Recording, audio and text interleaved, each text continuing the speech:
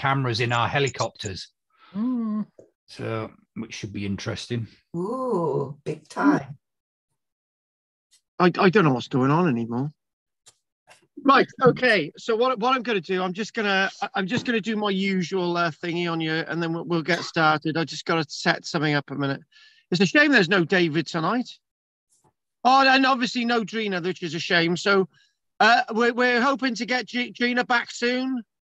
Not really, no. She's having an operation either Thursday or Saturday, and they've told her it'll be some kind of weeks before she's able to do anything. So I don't know. Doesn't sound likely. I feel a bit awkward because she's paid her money. Mm. Well, sort of keep it in abeyance or something. Yeah, I would, because I'm sure when she comes back, she'll want to join in again. Use it up when she comes back. Yeah. Yeah. Well, okay. Well, what we'll do, we'll start sending notes to her then. Hang on a minute. Before I start sending any notes to her, right? Is she able to read the notes? I would think so. She certainly, because she's answering her phone, and she's got. She would get. They'd go on her phone, wouldn't they? All right, then I'll send. Well, she's only been away this month, hasn't she? So I'll just send her the notes from this month. Yeah. She's not at home yet, is she? Oh No. God, no, she's not. She won't be at home for a while because, as I say, she's not able to do anything. Drive, no. So is anyone picking up a post? No, but I was thinking about that, and I was also thinking that when she's feeling a bit better, I could sort of drive her up and she could come and meet all her mates here that she's not seeing. But I think she's got to get somewhat better before we can think about it. Thank you, love. Right, okay. Then let's have news this week. Anyway, give her our love. I would say let's try and get her some flowers. I did last week. Yes, I did give her your love. Thank you, Anne. Yeah. Well, particularly mine more than Andy's because it means more for me. That's true. No, Andy, I don't take it personally, love. I know the truth. Yeah, but the thing is, which Pete do we send a love from? All of them. Well, there's Pete and Peter. Before you start any more of your nonsense, right, Margaret, shut up. Right, okay.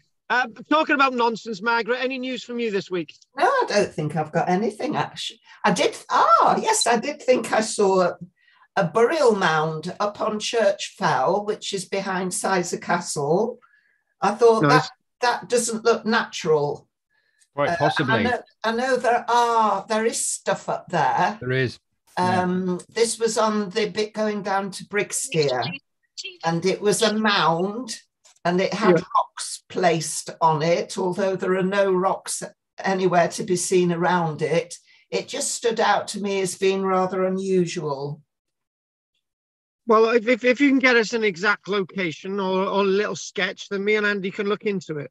Yeah, well, I took some photographs, but they don't look like anything on my phone. But it definitely looked not normal, not natural. I think that defines the group that we're involved in here. Right. Talking about not natural, Anne. No, I have no news this week. Right. Okay. Right. Let's just get one of the bloody Peters out the way. One of them. Go on.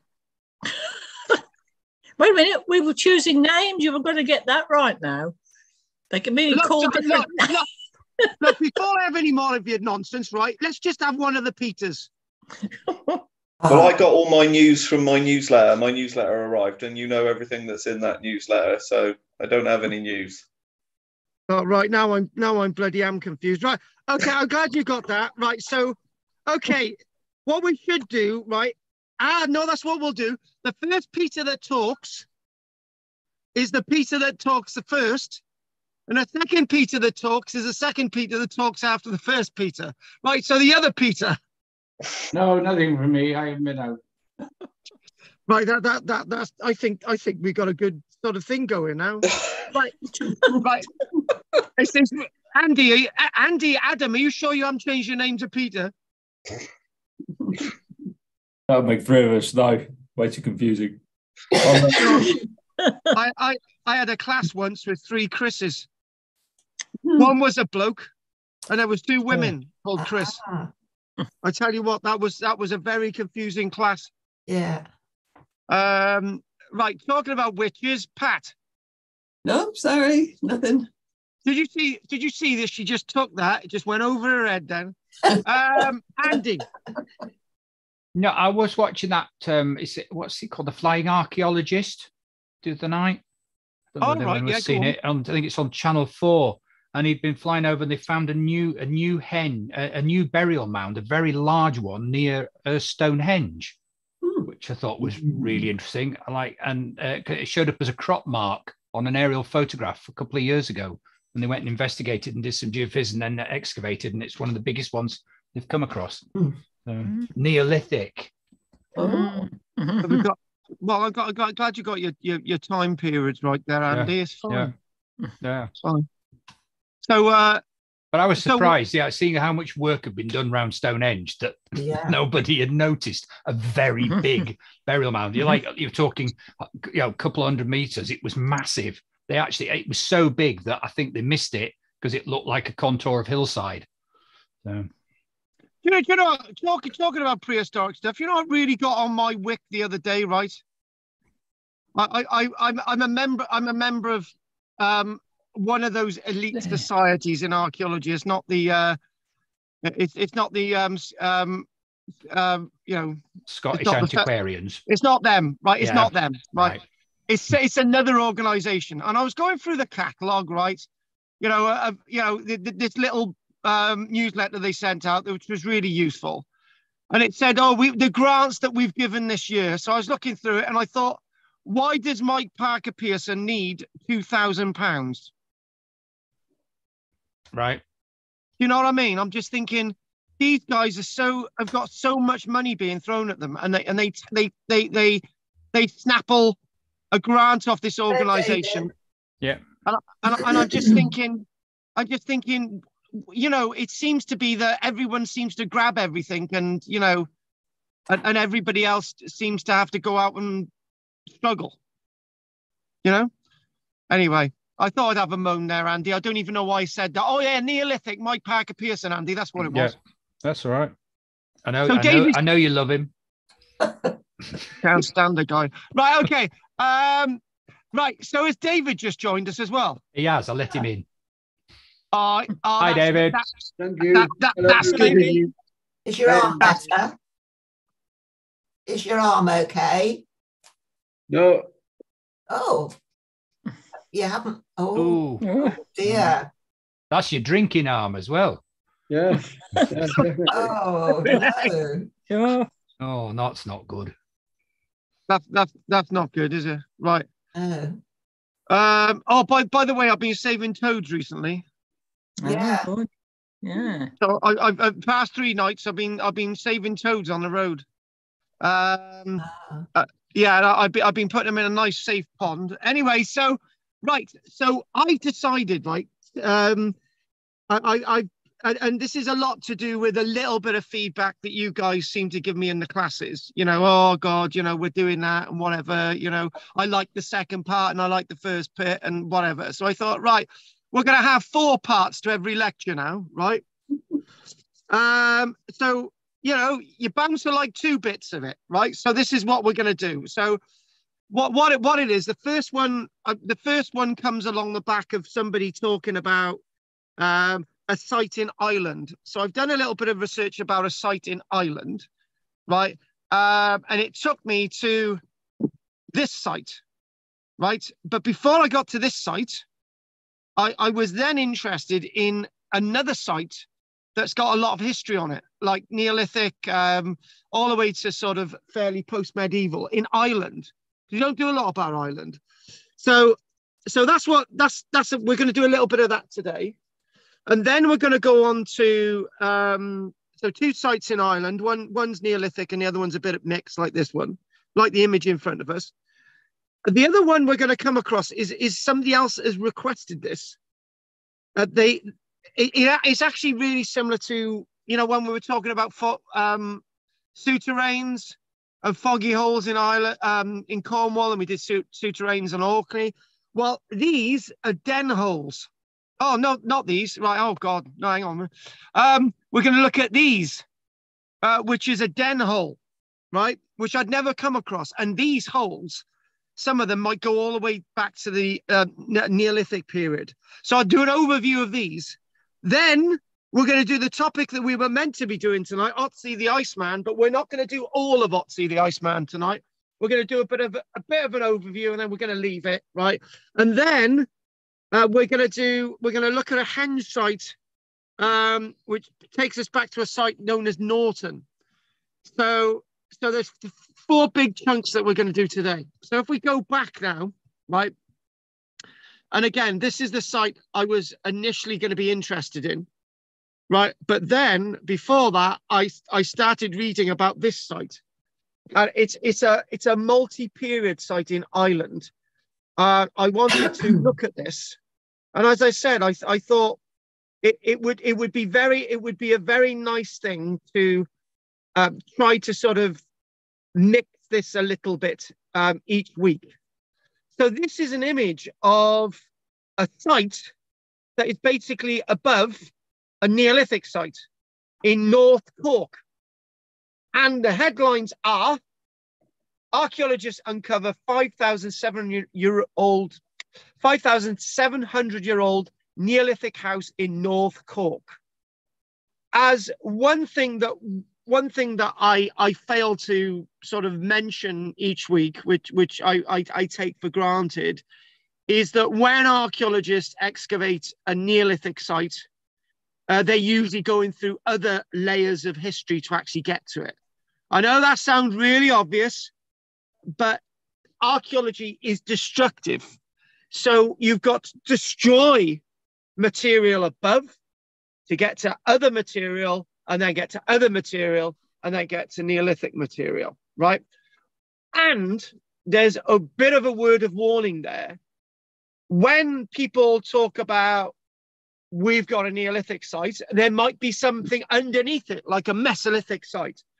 This is what I was saying last week with the Ness of Brodgar excavations on Orkney, where we've got Neolithic stuff underneath that, and they're really wanting to find it. And this site in Ireland is not just Neolithic, as we've said. The other headline news are finds associated with burials or offerings to the gods of the underworld. And sort of 8 separate excavations were carried out after the county council undertook 2 road alignment projects in North Cork, in Mallow and Michelson Town, and those other 2 there, which I'm not going to pronounce.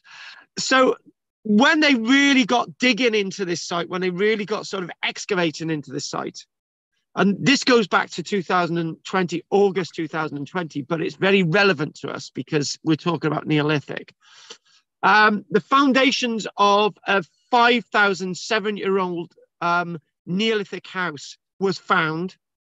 Before they got to the Neolithic house, they found evidence of Bronze Age burials. Above that, they found evidence of Iron Age smelting, all discovered on this one site associated with these 2 roads that are being realigned in County Cork, Ireland. Now, I do listen to people and they say, oh, you know, we need to do other parts of this and that. And I thought, right, we really never do enough about Ireland. When they were looking across this landscape, 8 separate excavations associated with the N73. On one of the sites, archaeologists discovered the foundations of a Neolithic house dating back to approximately 5,700 years ago. And what we're going to do, we're going to basically say similar to this. But this is that other site that opened me up into doing the research for today. And it's always this, that this belonged to an explosion of Neolithic activity in this part of Ireland. As we know, Ireland itself demonstrates a very high level of culture from very early on, going all the way into the Neolithic period.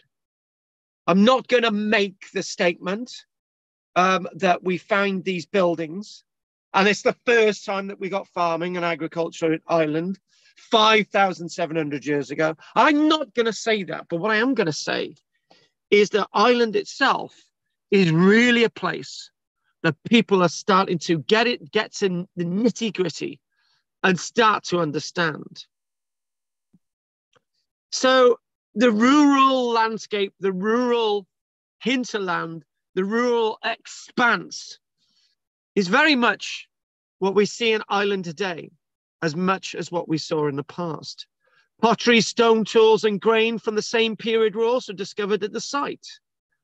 And when you look at this, you start to find the real sort of focus of community, Neolithic settlers from other areas, pottery, distinctive stone tools, and you start to actually really think about other little weird facets. I haven't got any images of this, but you know, they're talking about pottery deliberately buried in holes. What's that about? Is it about rituals? Is it about gifts to gods of the underworld? That's one thing that. Now, this is why I thought, you know, wouldn't it be good to just have a little look at these Deneholes? Because if we're thinking about gods to the underworld, we're digging holes into the ground and putting pottery in them in the Neolithic period. Let's think about a little bit more deeper. When we think about when I say Deneholes, I mean Deneholes, but Deneholes sounds better. Deneholes in Essex and elsewhere. But we're still back in Ireland, aren't we? And you know, when we think about archaeology, we mustn't ignore the more modern facets of archaeology, like those layers before you get to the Neolithic. We think about history and archaeology as not just only buildings, but charcoal pits and various dikes. We're thinking about, again, charcoal, and we're thinking about charcoal is a very important indicator of changing uses of woodland and sort of changing uses of what metal tools that they might use instead of using flints like this. And we're really starting to see at this site that they're very much at this very site again, before we get to the Neolithic period. At this very site again, we're starting to see charcoal burning, charcoal burners, charcoal pits. And again, this sort of wonderful thing, evidence of iron smelting. Obviously, not in a Neolithic period, but in the good old Iron Age over 2,000 years ago. Smithy sites were found at both this site and probably all the way into the 1600s. So again, we're thinking about Ireland itself with these types of sites, indicating lots of levels of communication and trade and routes. And they're saying that maybe because this was along a main route through County Cork, they believe that the metal smithing may have actually been to do with making shoes for horses and various metal tools for farming. And you know, again sort of giving you a texture of when before you get to the Neolithic period. Obviously the good old clay pipe. The notes in front of me tell me this probably dates to about the 1600s. Let's be a bit more specific, late 1600s. And they're talking about other clay pipes and various glass being found at the site.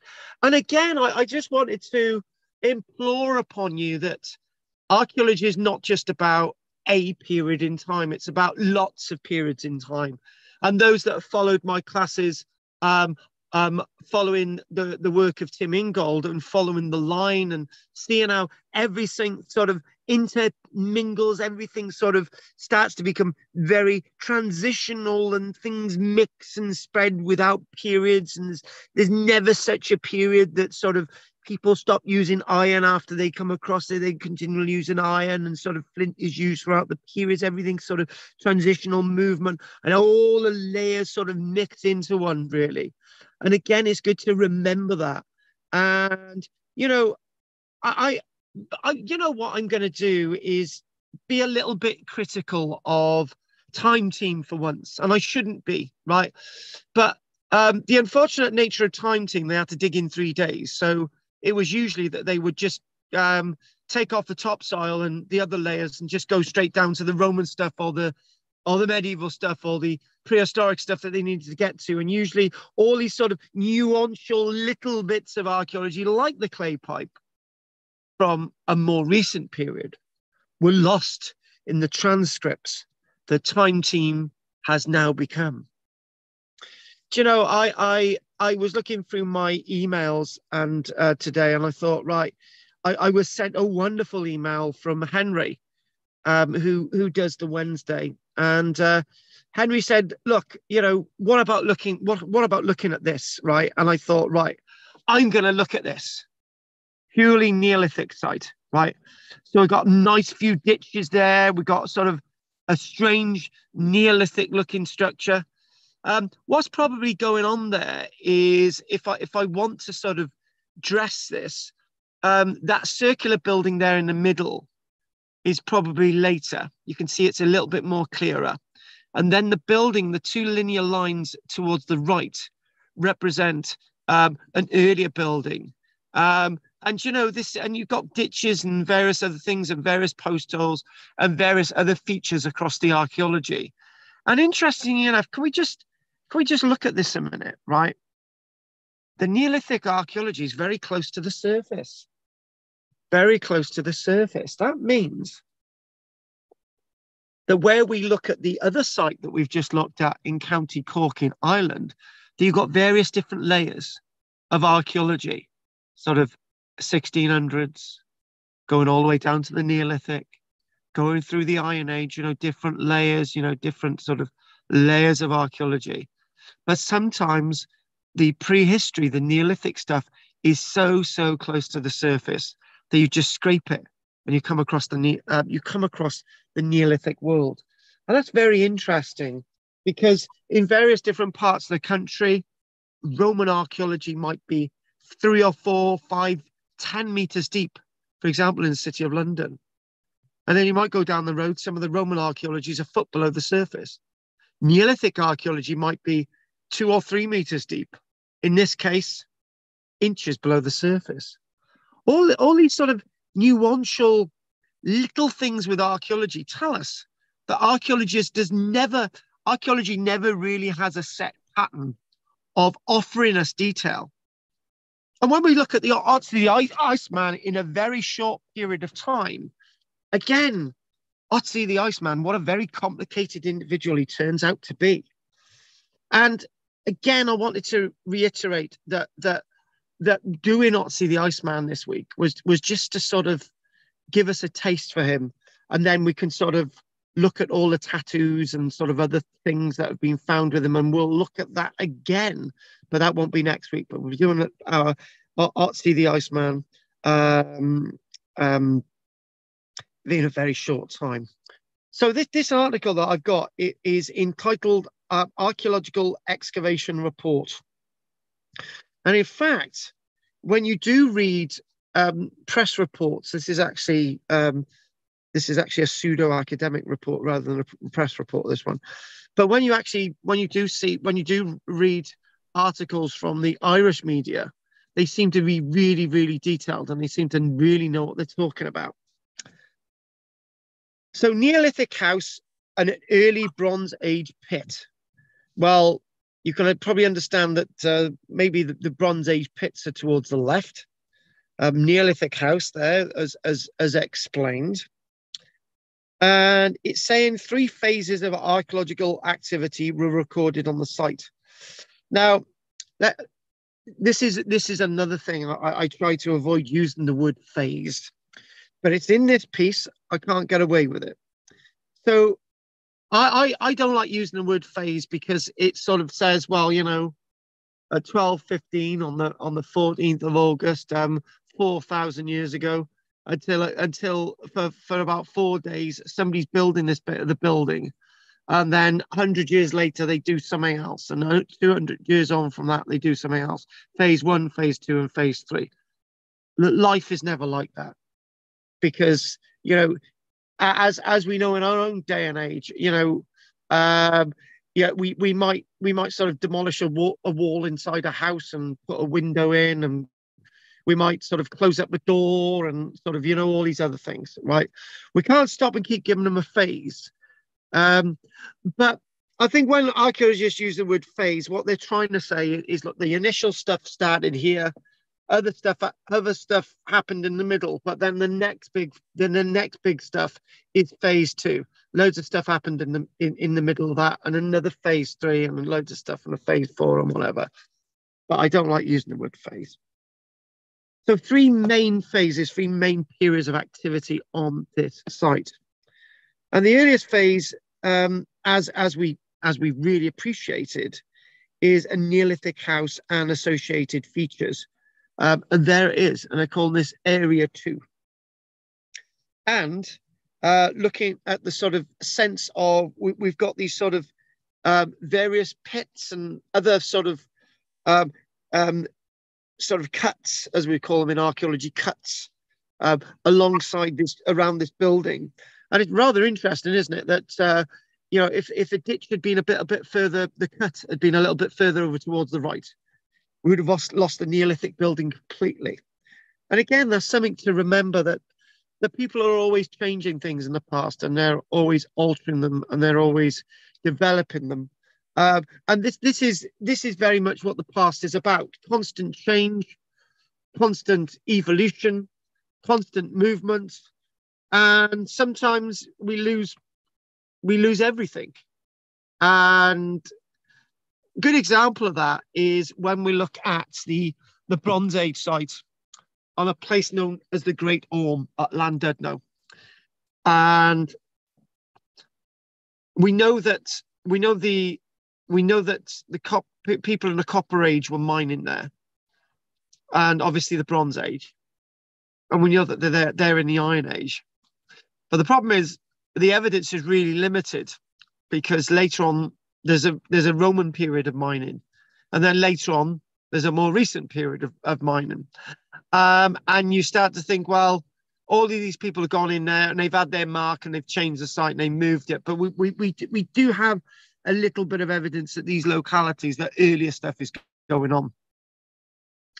And what we then find, interesting enough, is that we find post-medieval agriculture as well.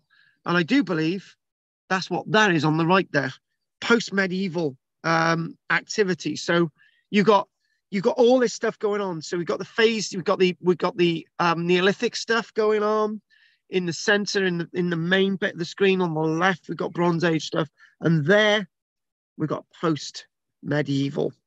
So to give you an idea, we've got sort of about over 4,000 years ago on the left. We've got over 5,000 years in the middle. We've got about 400 on the right. And this is one of the things that I do see in Ireland, and I never ever say this, but I should say it more often, actually. I really should. That they really seem to take care with their archaeology in Ireland. They really seem to give it a place. Some of the most startling, standout bits of archaeology in Britain have been undertaken in Ireland, where we've found wonderful organic Viking evidence from about 1,100 years ago in Dublin, where you got sort of really well preserved evidence in Dublin, like the Coppergate excavations that give us the Jorvik Viking Centre in York. By the way, I'd just like to mention they've got new excavations, which I do believe are open in York at Micklegate again. So hopefully we're going to find more in York, we're going to find more medieval Viking evidence as well. Anyway, moving on.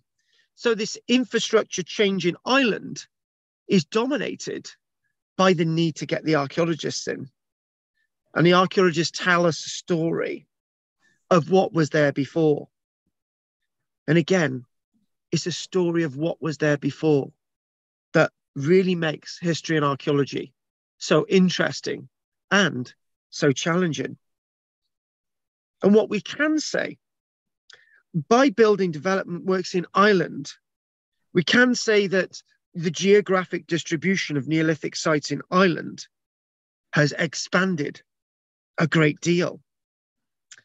And, you know, it says that this site itself is important on a regional level, given that the only other excavated example of this site type in County Cork is the one that we've just mentioned.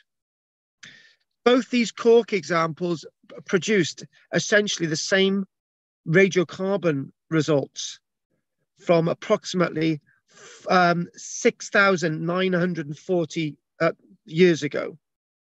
And then we've got the Barnagore site dating back to 5,928 years ago. And you know, these are massively important indicators of Neolithic going on. There's really lots going on in the Neolithic in Ireland. And I just got to make sure I haven't made a mistake. The first radiocarbon date I gave, if I said 6,940, I meant 5,940. So we've got two sites that have settlement evidence dating back to nearly 6,000 years. So it's great that we're really starting to see the Neolithic really massively thriving in Ireland. And it's up for debate whether what's happening with Ireland, is it waves of people coming into Ireland, influencing what's going on in Ireland? Is it that really sort of early Mesolithic stuff exploding and sort of giving us this evidence in Ireland? All food for thought. So this building in front of us represents one of the oldest houses in the county and one of the oldest houses in the whole of Ireland. In the North Cork area, there is quite widespread evidence for Neolithic activity. A single pit at a place known as Fermoy, located 3 kilometres to the south of Gortald, along the route of the main road, produced 12 sherds of Neolithic globular bowls. Interesting. We'll click on to show you what a globular bowl looks like now. That'll be nice. Sort of, if we click on there, we just go out and chuck in a Neolithic globular bowl. So here we go. Let's just and we'll do Neolithic, and we'll go globular. Bowl.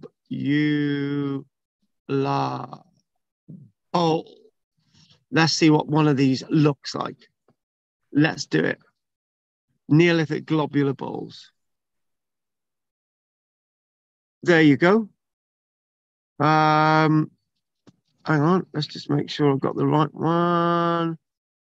Right, so yeah, that's a decorated globular bowl with sort of shells in it.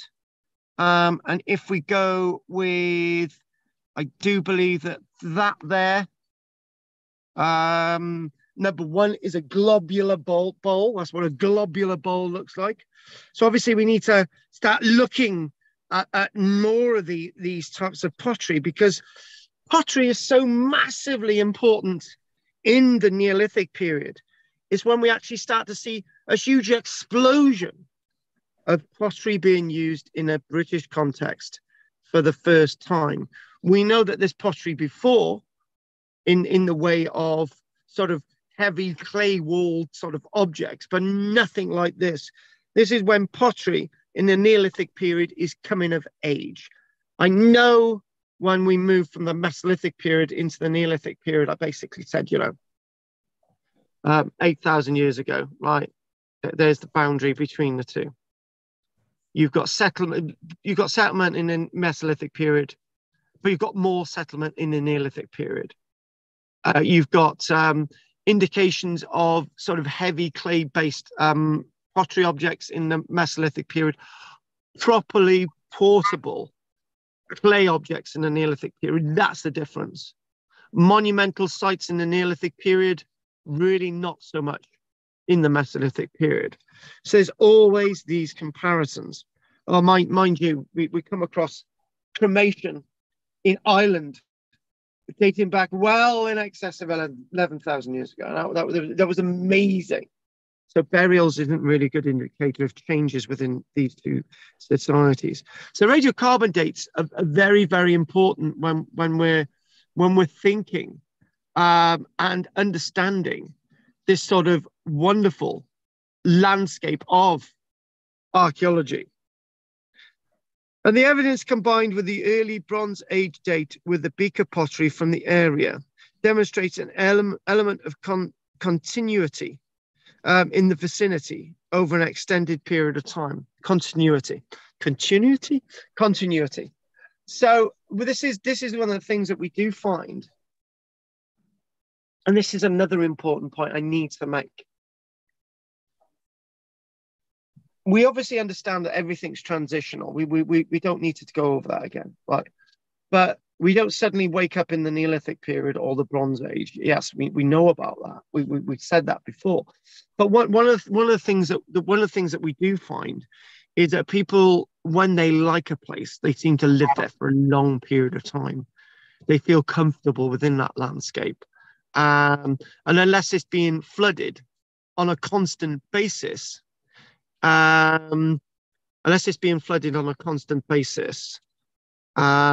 know, your civilization is going to be happy there. Obviously, the changes with the central Neolithic building there, bit of Bronze Age with the circle, Bronze Age material on the left, that sort of thing there on the post-medieval landscape.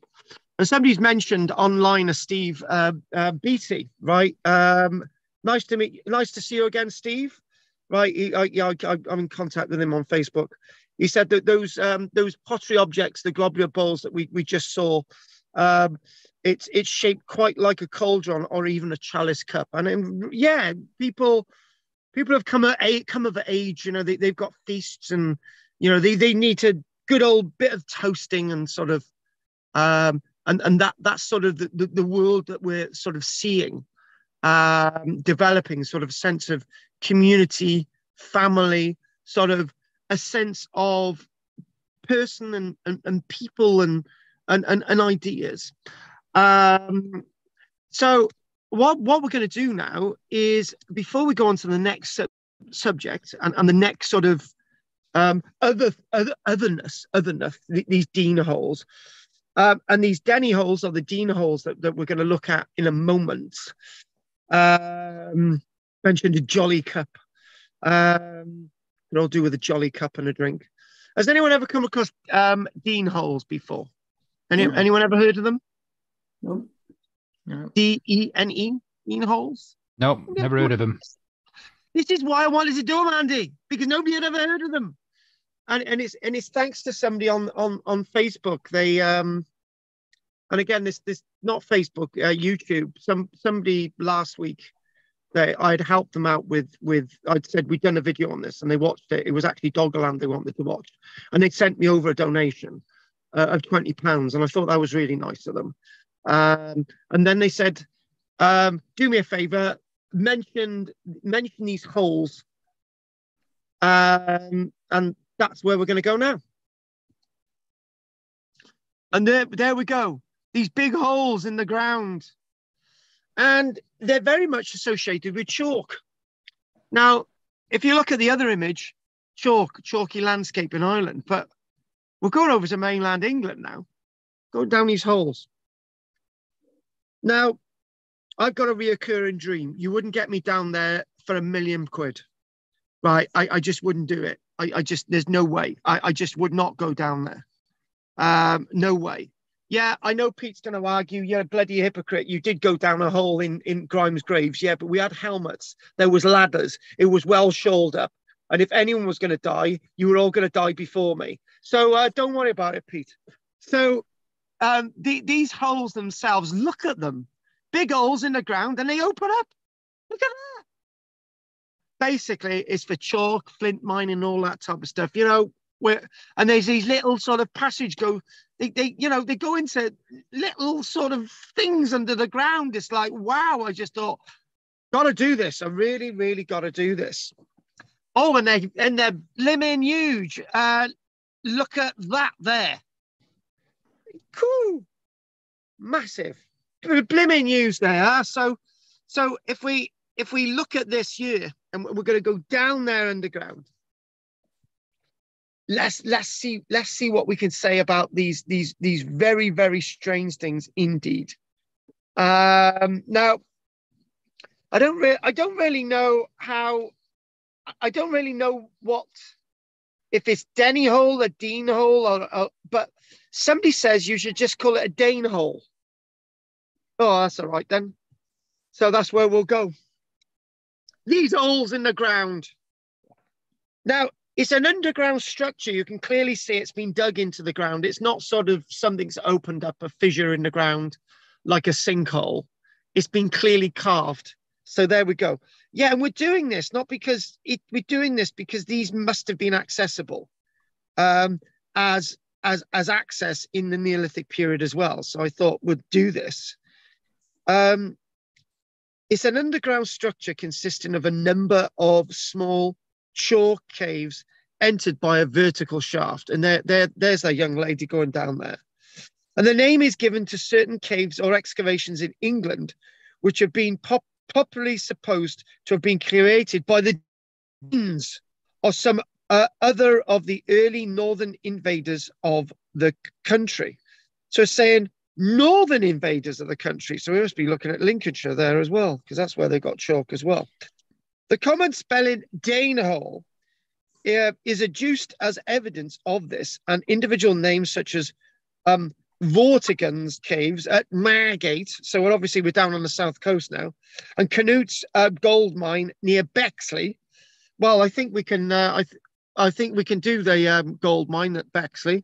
Andy, gold in Essex is true. The gold mine in Essex in a chalk, Andy. There it is. It's proved it. Says it here. Yep. Canute's gold mines. That's what they are. Andy.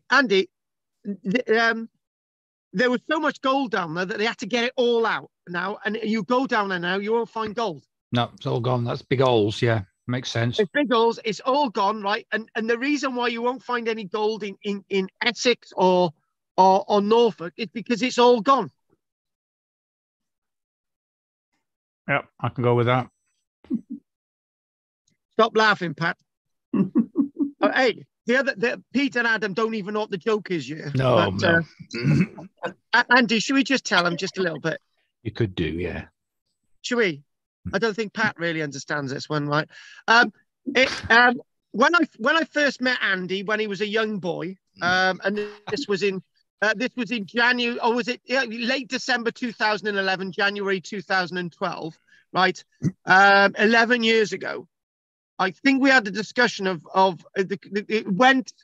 why in Norfolk and Suffolk is there so much gold found, right? There must have been gold mines in Norfolk. There must have been gold mines in East Anglia, because when you think about it, there's so much gold being found down there, right? That when a metal detecting enthusiast goes detecting on the field, right? They're probably guaranteed to find a solid gold chalk, right? And you go metal detecting in Wales, you're not going to find gold. You're not going to find it. You could go metal detecting in Cornwall, you're not going to find gold. You can go metal detecting in Cumbria, and unless this brings back gold robbery gold, you're not going to find it in Cumbria, right? You find all this gold in that part of the neck of the woods. So then me and Andy went off on a tangent, and we could never find that gold, could we, Andy? No. No. It's there somewhere. It's all been dug up, hasn't it? Yeah. It's all been dug up, isn't it, by people from Wales? But Andy, we're still left with a problem, right? Yeah. Why is it? Again, this is the question. Why is it in the Iron Age, when gold coins are being produced, more or less the only gold coins that are being produced in Britain are being produced by the Iceni tribe, right? And nobody else is really producing gold coins. Maybe a couple of It's because they haven't got any, so they got to have it, you see. So in other words, that's because they put all the gold in East Anglia into the coins, and that's why there's none there now. Yeah. I should explain to the others as well that the joke was we actually looked into the geology and there is no gold in the southeast of England at all. So, which is quite odd, seeing as most of it is there. So, thieving gits. Yeah. I know what happened, Andy. What? As you well know, fingers crossed, gold is heavy, isn't it? Right. It's very heavy, yeah. So basically, because it was so heavy, it all rolled down to East Anglia, right? and Andy, here's proof, right? Gold mines in Wales, hills in Wales. Yeah. It rolled down from the tops of the hills. Either the engine and whatever, right? Yep, it rolled all the way down from the hills. It kept going, right? Via glaciation and ended up in East Anglia. Yeah, that makes sense. The tilting of the whole of Britain goes that way, doesn't it? So the would fall down. Yeah, it does. And as both Peters are members of the Flat Earth Society, they will know that occasionally the Earth, because it's completely flat, suddenly, if a turtle lands on one side of the Earth, it sort of tilts it all, and the gold goes to East Anglia. Have we still got anyone listening to this lecture? Oh, there's a lecture. It's a tea break. I think the Earth's pyramid shaped. Oh, shut up. Oh, my God. You're not a member of the Pyramid Society, are you? Yeah. Right, shut up, everybody. It's Andy's fault. He got me distracted. Anyway, the caves at Margate and Canute's gold mine near Bexley, right, naturally follow the same theory that there's sort of big, long shafts down into the ground. They're scraped out, the chalk's hollowed out, and the chalk's brought to the surface, because that's where you're going to find the finest chalk. The word, however, is probably derived from the Anglo-Saxon den, a hole or valley, which would make sense. You could hide down here.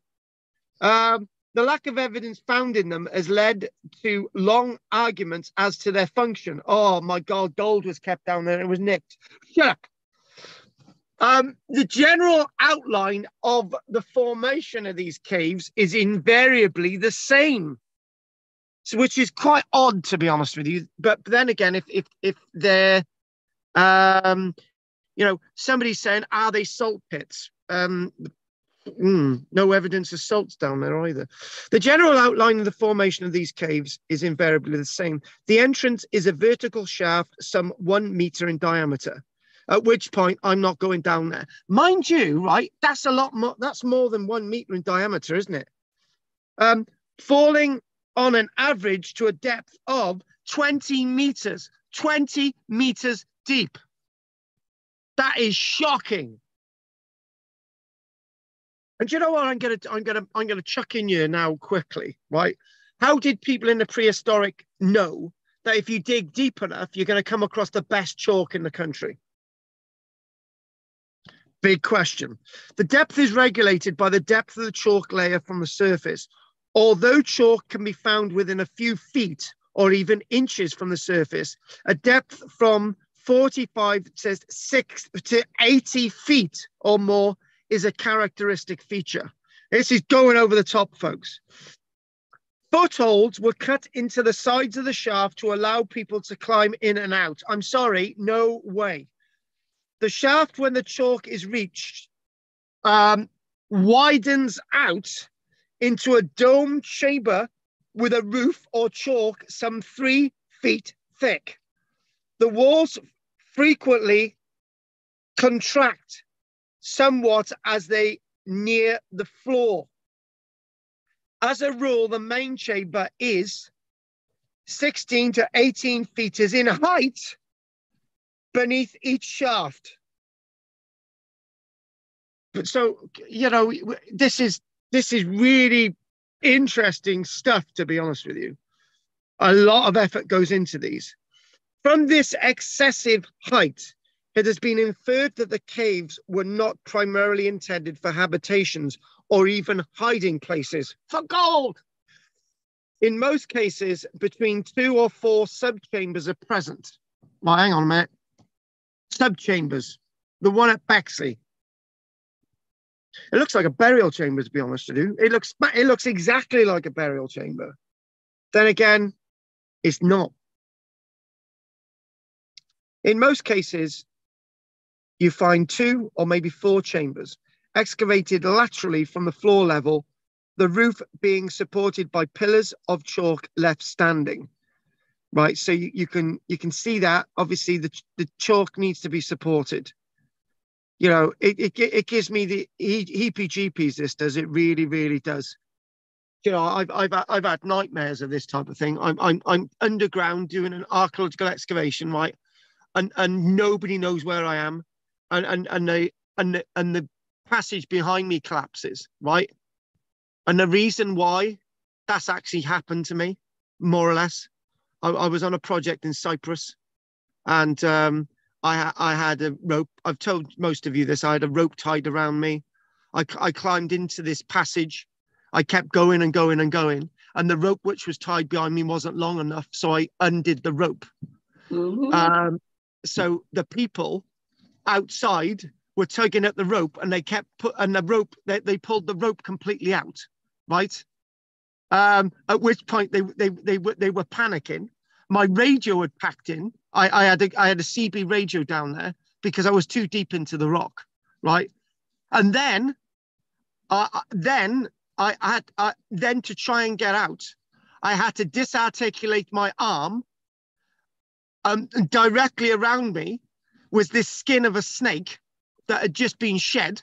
So I was panicking, right? So I had to back myself out of here. And strangely enough, a woman outside who was another Michelle, she come up to me, she punched me in the face, screamed at me and said, "Don't do that again, you something or other," right? And I think that's where I get this fear of being buried alive underground. Mm-hmm. It makes sense, doesn't it, Pat? Yes. Pat, don't allow me to do this, all right? There are many underground excavations in the south of England, but there are a few in the Midlands and the north, where Lincolnshire, where it can be a bit chalky. And there's another chalk land in the north as well. I think it might be in Yorkshire. I'm not sure. Don't quote me on that. But true Deneholes are found chiefly in those parts of Kent and Essex, along the lower banks of the Thames. With one exception, there are no recorded specimens farther east than those at Gray's Thurrock district, situated in Hangman's Wood on the north, and one near Challock on the south side of the river south of Faversham. None of that makes no, I don't know where the hell we are now anyway. Isolated specimens have been discovered in various parts of Kent and Essex, but the most important groups have been in Gray's Thurrock and Bexley. There we go. The Bexley and Gravesend, Bexley and Graves Thurrock are the most valuable still existing.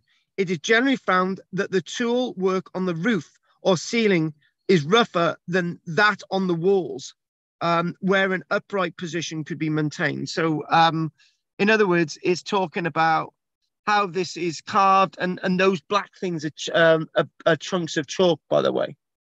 And obviously you can see a collapse there. So this thing does collapse. And you know, it's the one thing about this, and you know, I just really, I thought I'd just give you all the gen on these, right, because I'm loving it, right?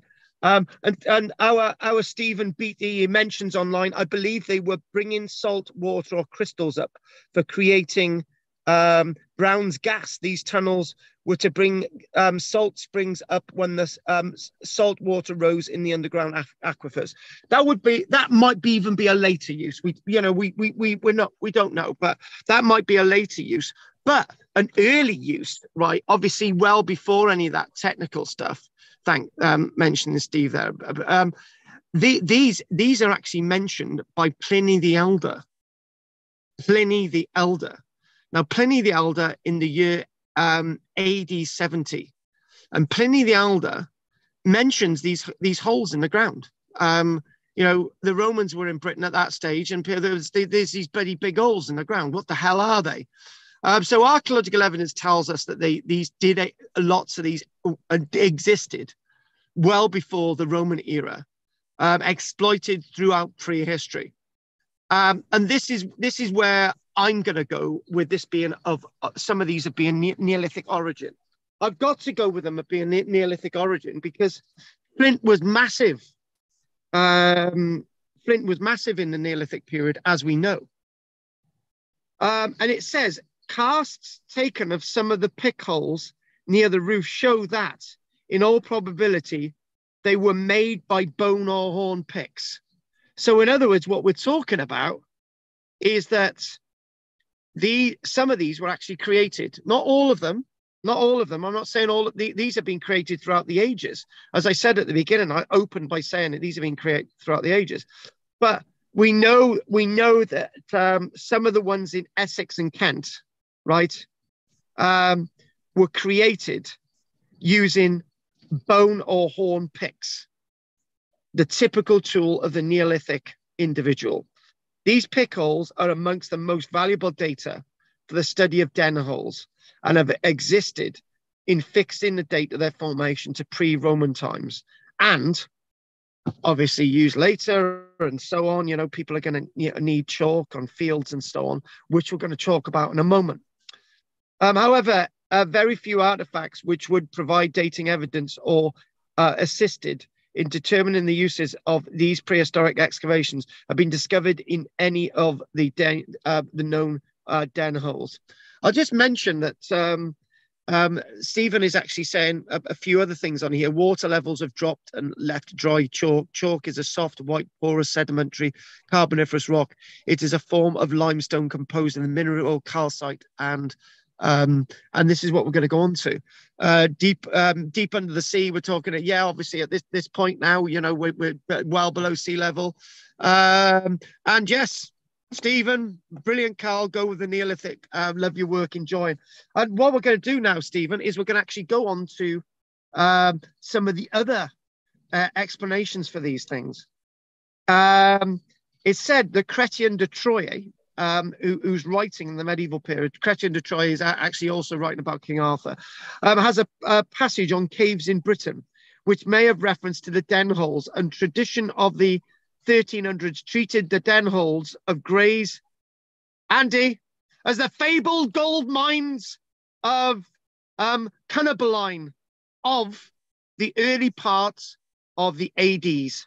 So in other words, the Deneholes of Grays are the fabled gold mines of Cynnabeline. Andy, maybe there are gold mines, because this is what Chrétien de Troyes said. Andy's gone now because it's... Yeah, Chrétien de Troyes is a really reliable source, isn't he?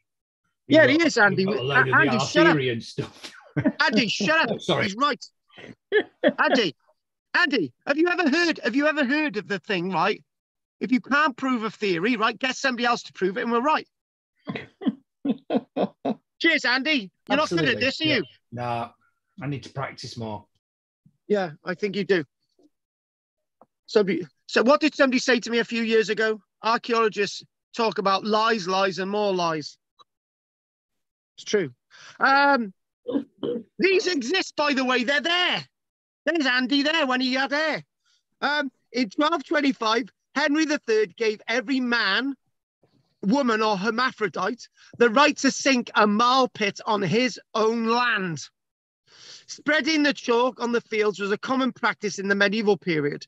And yes, when you've got acidic ground, like lots of ground in Sussex and Kent would be acidic because you've got iron there. So that's going to be acidic. So you're going to need chalk to make the ground neutral and sort of it gives it a basic and alkaline base. So this appears to have continued into the 1800s. The need for chalk in agriculture supports the theory that the origin of Deneholes was for chalk extraction.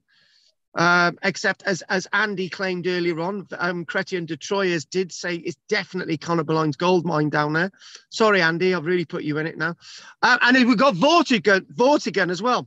Vortigern's caves at Margate are possibly Deneholes, which had been adapted later for other purposes, and excellent examples of various pick holes may have been seen on different parts of the walls. Do you know, we're loving this. Anne's into this. Anne, go down that shaft, right, and see if you can find a pick. But when you think about it, you know, when we think about history and archaeology, we're looking for like one use, aren't we? Well, okay, forget about the gold thing. But we're thinking about this chalk thing, but you're thinking, well, there's these holes in the ground. So you might think that local tradition in some cases suggests later on smugglers are using them basically illicit trafficking. They would store the goods down these holes and take them up the Thames along Barking Creek. Oh, you can't make this up, can you? Barking Creek.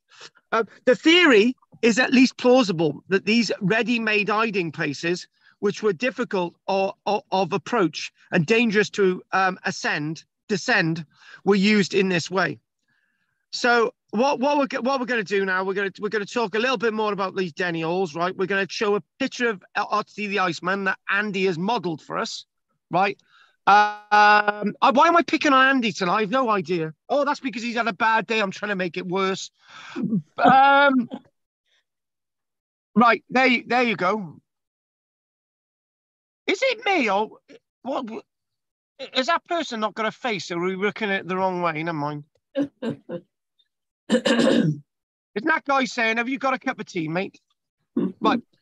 By the end of the 1800s, three purposes had been suggested for which Deneholes may have been originally excavated: as hiding places or dwellings, storehouses for grain, draw wells for the extraction of chalk for agricultural uses, and we're talking about sort of other uses when they're damp down below. We're talking about maybe storing water, maybe sort of other uses as well. Thank Stephen there. For several reasons, it is unlikely that they were used as habitations, although they may have been used occasionally as hiding places. Now, personally, I like the idea of silos because if you manage to get them in fairly dry areas, if you store grain down them, then the alkaline conditions will deal with any bacterial problems, because as you know, chalk is good for killing lots of various other things. And if you want to get rid of a human body, you principally use lime, but you could sort of use chalk as well, maybe. Anyway, for several, so we're thinking about this. I like the idea of silos, for example. Underground storehouses are well known in the south of Europe and Morocco. When I was excavating in Spain at the site of Villaggio de Salvanes Santa Maria, there were big grain silos in the ground, big sort of grain silos cut into the ground. Anyway, but they weren't that deep. These are really deep. And it's been suggested that grain was stored unthreshed and carefully protected from damp by straw. A curious smoothness of the roof of one of the chambers of the Gravesend twin chamber, Denhole, has been put forward as additional evidence in support of this theory. Since the 1950s, the theory that they were ancient chalk mines has gained acceptance. So in other words, over time, people's ideas about these things change. But for me, it's nothing more than, it is when you think about chalk extraction and flint extraction. And that's the thing, actually. Can I just go off on a little bit of a tangent? Right. And the tangent is Grimes graves. Right. Now, Yeah, we're going to go off on a tangent. I got a tangent warning. We'll come back to the Deneholes in a minute. Sorry, tangent warning. Right, Pat, we're going on a tangent, right? We're going to type in Grimes graves, right? I wasn't going to do this, but I am now. Right, so there we go. There's our globular balls there. So Grimes graves, right? I'm just going to chuck something at all of us. Grimes graves, we'll do Grimes graves again, by the way. That's an individual lecture in itself, even if we ever do Otzi the Iceman. That's going down there, right? Me and Pete the Meat went down there, right? You can see where it's all been sort of nicely, whatever. We went down the metal ladder, right? And there, this is Grimes graves. Oh, fiddlesticks, right? Now, this is Grimes graves, right? I'm on. Right. The theory is, oh, come on, stop it, you tart. Right. This is Grimes graves. There's a field of holes. It looks like it looks like one of my children's popped faces after they've had a load of spots. That's a terrible thing to say, isn't it? Anyway, so when you're looking at that and you're thinking, the usual theory is, right, you dig a hole, you get the flint out, right, and you take it to the surface, and then you've got a pile and you've got another hole, and you put the chalk back into it, right? That makes sense, right? But it doesn't make complete sense. And the reason why it doesn't make complete sense, right, is if you've got a big pile of chalk, you've then got to move that chalk into the hole that you want to backfill because you want to dig another hole, right? And the other thing as well is if you can look at this, there are massive dents on the landscape, meaning that they must have also used the chalk for something else in the Neolithic period. Were Neolithic people spreading chalk on their fields? And that's something that nobody ever talks about, and we just have. Thank you. Does anyone ever watch Lisa Tarbuck on BBC Radio 2 on a Saturday? I'm starting to sound like her. She's off her head. Right, okay. Lisa Tarbuck, she's mad. Right, anyway, going back to this. Right, where's my images? Right, going back to this. Well, we'll finish on this in a minute, right? Kettle warning. Get your kettles on in a few minutes. Right, okay, going back to what I was talking about. Deneholes. Right, so now, the reason why they didn't go with these being chalk mines initially was reasoned that chalk could have been obtained from the surface, right? But chalk on the surface is not really good quality chalk. The best quality chalk is below the surface, and the best flint is from below the surface. When we look at the archaeological work from Grimes graves on another date, right? Kent Excavation, Surveying and Research, the whole society, there's the Deneholes Society in Kent that's sort of done a whole thing to do with this. It's a whole society to do with them, right? Excavators surveying and researching Deneholes and concluded that they were excavated in prehistoric, Roman, medieval, and even in post-medieval times in order to produce a supply of unpolluted chalk to spread on fields for the purpose of marling. That's if you're from Cardiff. It's marling if you're from somewhere else. Or if you're posh, marling. By excavating a narrow shaft, the miners used up as little of the productive agricultural land as possible. Whatever that means. He suggested various other practical issues which supported his ideas, included that open cast chalk extraction would require moving the material further than necessary, and that shallower chalk deposits have much of their minor mineral content leached out by groundwater, hence why you don't want to dig a massive hole in the ground and create a huge mound. You want to dig out a big hole, shaft, down 20 meters into the ground or 30 meters into the ground, get the best chalk, bring it out, spread it on the field. Bob's your uncle. The hole in the ground isn't a big hole in the ground, and therefore you can use as much of the landscape for agriculture as possible. And Fanny's your aunt. Do you know what I'm going to say? I'm going to make a comment in a minute, right? And there's somebody else has made a comment in line as well. Another theory that has been advanced is that the excavations were made in order to get flints for implements. Well, we've already said that, right? Now, do you know, I think this is massively intriguing. these den holes. But I think there is one little thing that is a bit macabre, right? You know, they've excavated loads of these, and none of the notes tell me that a single human bone or animal bone's been found down them, right? Wouldn't you think? Like, there's a little road here, right? You know, get into this now, and a little vulnerable road deer. There's a fox behind the roe deer. It's chasing the roe deer across the landscape. And suddenly, the roe deer goes down a hole into the ground, right? And it's stuck there, pining for the fjords. Mummy, mummy. Right, it's an early form of that Bambi, right? But it can't get out, and it dies underground, right? We found no bones down there, and it's like really weird, you know. What's stopping anything being found? It's just like really, really weird, you know. It's so strange. Anyway, finally, somebody known as Pazoo. Thanks, Carl. Really, really interesting. Tons of good chunky lumps of flint among the chalk around here in Suffolk, Essex. So dual purpose, decent flint and chalk for farming. Well, obviously, you know one thing. We've done this whole thing, right? I've mentioned flint a fair bit, but none of the writers have really mentioned flint. And I'm thinking, why didn't you get the chalk and the flint out the ground, as I'm saying at Grimes Graves? But the Grimes Graves operations are really different, as you can see, a pop face landscape. And I'm loving this Deneholes.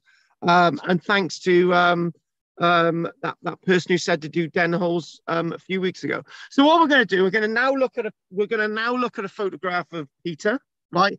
Because Peter modelled Otzi the Iceman for me. So I'm just going to have a quick drink.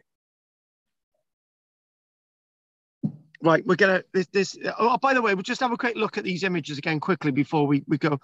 Again, really wide den hole there. You can tell that woman's having a bad day, don't you? She doesn't know that somebody's taking a photograph of her. And she's found out that her boyfriend nicked a Mars bar from her lunchbox. Next. Look at that there. You're thinking, right, on the surface, extracted chalk. Where's the bloody flint? Nobody's talking about the flint. Thanet sand. Sod it. Rope, footholes. Little statue of Lloyd George as you go down, so you can touch Lloyd George and you can really appreciate him. By the way, I found my signed photograph of Lloyd George earlier on, so that's good. I got to put it back up on the wall. Basket case. And you're looking at workbenches to sit down in there, you know, smoke a fag, that type of thing. And there you got these little chambers alongside there. There he is. He's looking for Lord Lucan. He haven't found him yet. Maybe that is Lord Lucan. There's Bexley, the den hole at Cavey Springs, Thanet Sands. There you go, going down there. It's almost as if it's like male, female changing rooms, you know, that type of thing. Maybe this is a porthole into another universe. Adam's into that type of thing. So there we go. Look at that. Look at the ceiling there. It's massive. You can even think that Fred Dibner's been down there, can't you? Fred Dibner says, you know what we've got to do? We sort of need to go like a sort of bell-shaped going down, sort of doing a bit of your work down there. Oh, hang on a minute. Oh, that's it. Right. This is Pete. Pete sort of modelled this for me. That's Pete. 5 years ago when he had hair on his head and a beard. Thank you for that, Pete. Right. As you can see, Pete's really muscular.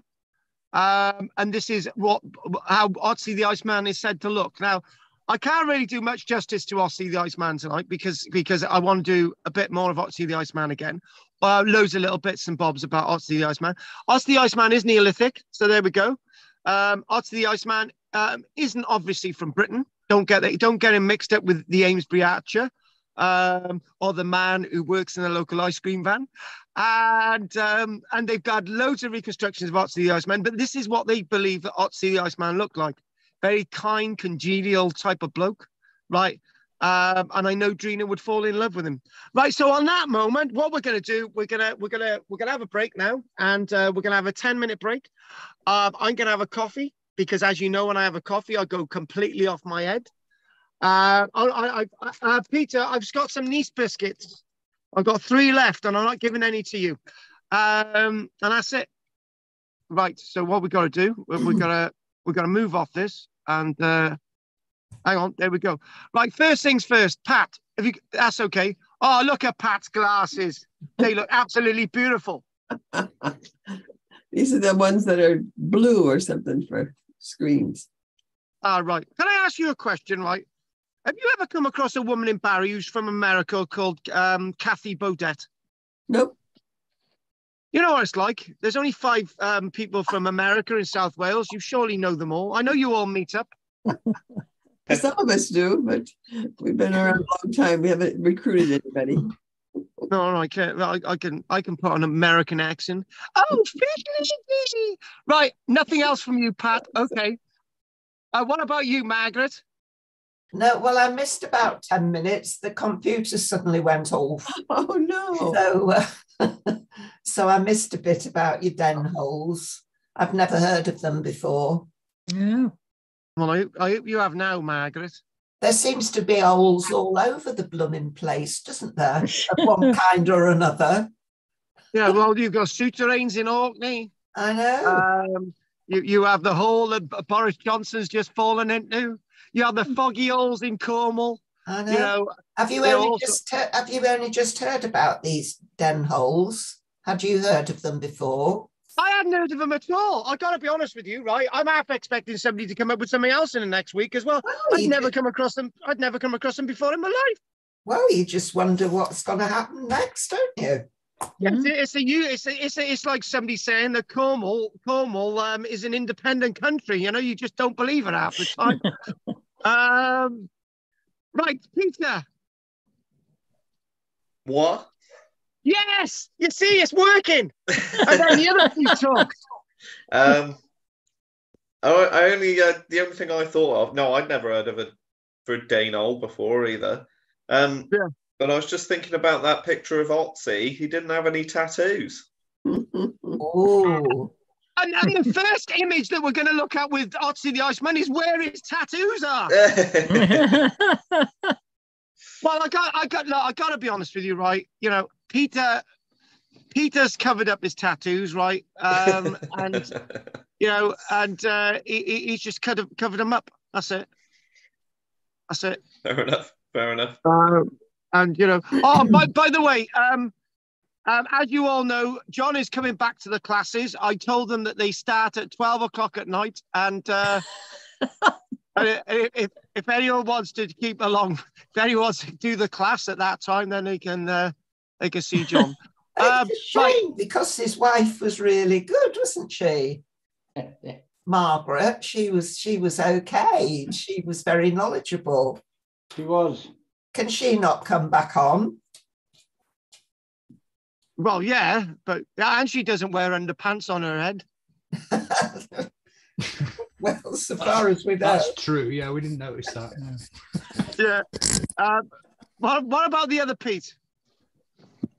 No, I thought the flints down in the Grimes graves, that was solely for flints, wasn't it? And all the houses, the churches, their outer walls were covered in flints to protect them from the weather. Mm. But the point I was trying to make, and obviously that's later on, but in the early stages, you're talking about flint being extracted from Grimes graves. But you are thinking about a lot of chalk didn't end up back down underground, and the chalk must have been used for something. When you think about it, Pete, you're taking a lot of bloody effort bringing up the chalk and the bloody flint. Like, for me, it would seem sacrilegious to chuck it back down. You know what I mean? Well, the flints are the useful bit. Yeah, but the chalk must have been used as well in the Neolithic period at this time to spread on the fields. It must have been. Mm. I can't understand why. Yeah, but Pete, right? In the absence of evidence, let me explain. Right,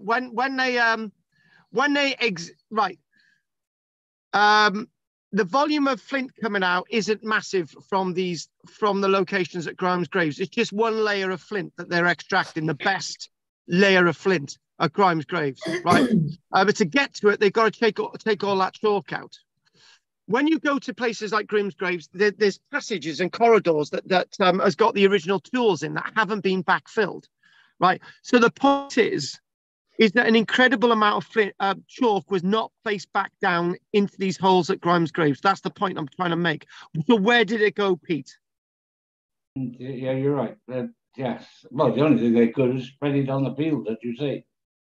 Yeah. So they were obviously using it for something. Right. So Adam, Andy. Sorry, I was going to say, whilst we do a lot of lime spreading on fields, it is unlikely in an area that is lime that they'd put it on, because it would already be very high in lime. And Andy, this is that sort of a point that sort of kicked me in the head. I'm thinking, but they definitely must have used it for something, because it went somewhere. Yeah. Yeah. They would have been moving. The flint would have been moving across the country. Yeah. So could they that's what the chalk was. Wow, that's an interesting concept, isn't it?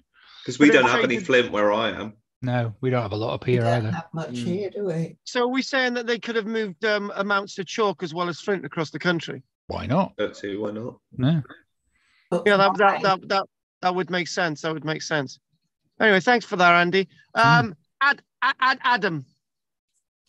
Yeah, cheers for that. The Deneholes very interesting. You know, I lived in the southeast forever, and I've never known they were there. So that's great. I would have to investigate that. Maybe not physically.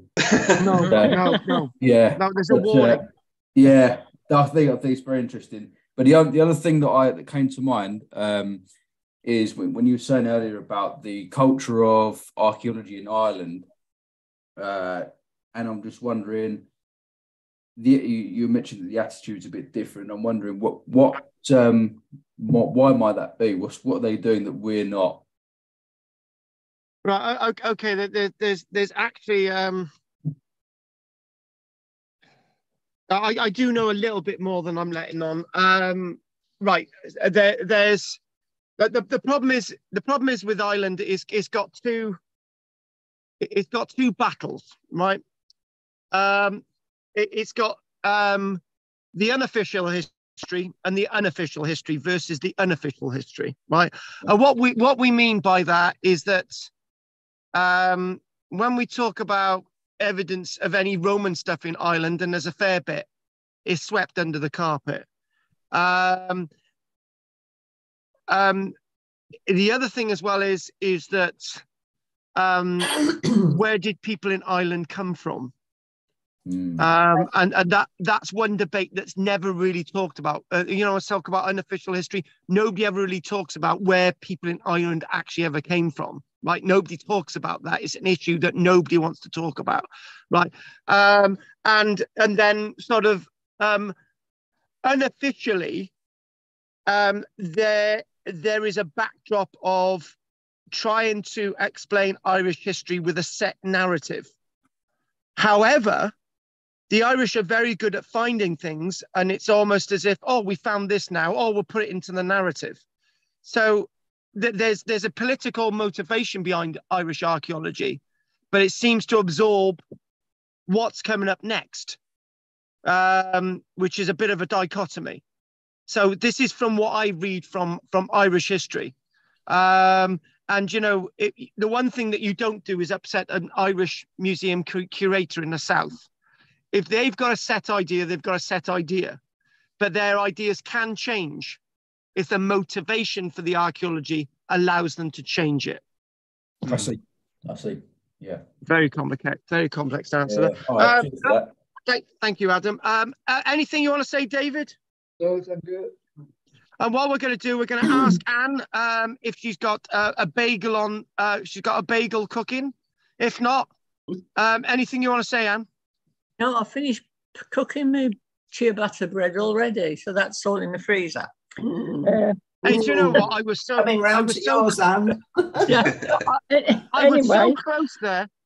Anyway, I found it really interesting, especially these Deneholes, which you'd never heard of. And I always like it when there's an exploration where we don't really know what's happened, and there's lots of questions, and yet there's got to be answers there somewhere. I don't know, but I just find that really interesting to do that. But what might it have been? Yeah. Can I just make this observation just quickly? Thank you for that, Anne. It's like, well, maybe lots of what we've explained, maybe there is no one set answer. Maybe they were used for different things. It's just which is a way that we do explain history, right? And can I just mention one thing? You know, when we look at pillboxes from the Second World War, were they all used for the same purpose, or were some used for other purposes? Will history say that a pillbox is just used for two guys to stand there all bloody day with two mole loading rifles from the First World War? Or were they used for observation? Were they used just to sort of indicate that, you know, we've got a well-defended coastline and there's nobody in them? All these different things. And when you look at things in the past, it's as distant as our own past today. So we're going to take there for observation, weren't they? That's why they had the windows all the way around. Yeah. But the other thing as well is, Pete, right? Have you ever come across somebody who actually spent all day in them and all night? You know, were they continually mined? Were they continually manned on a shift rota sort of thing? Yeah. By the way, we always mixed lime with sand and cement for building at one point. That's one of the uses for the lime. But obviously later on, but there is something else that Pete has just mentioned. One thing that I do talk about a lot, right? And maybe I shouldn't even be mentioning that at this stage, but the next bit of what I'm just about to tell you. One thing I do talk about in the Neolithic period is they use chalk to face banks. So, for example, Silbury Hill is going to be white chalk on the outside, West Kennet Long Barrow, white chalk on the outside to make these things shine. In very much the same way that Pete mentioned, they used for building, but it was just lots of chalk. Where I am in West Wales, and there's no chalk, guess what we find dumped across the field? Chunks of chalk. And the name of this place is the place of the White Fort. On that note, we're going to take a very 10-minute break. I will see you in a moment, folks. Okay. Okay. See you in a moment. No. Oof.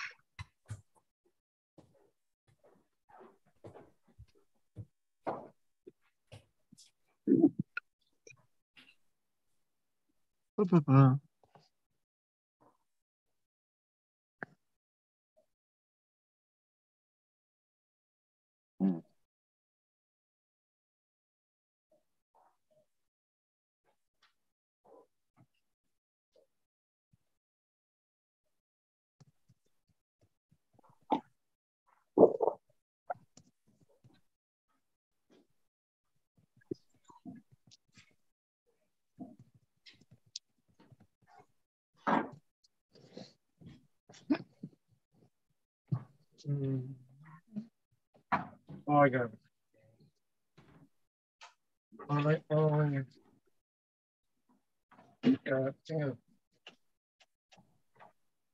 needed to see you. I needed to see you because I needed to see you because I want your baby.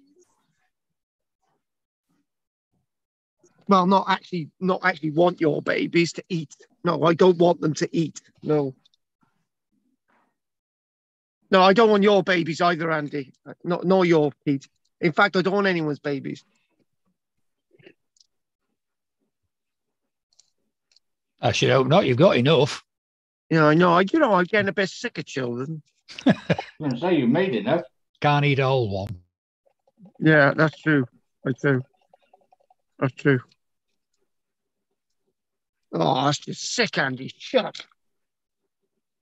I'm quite amazed at their understanding of geology.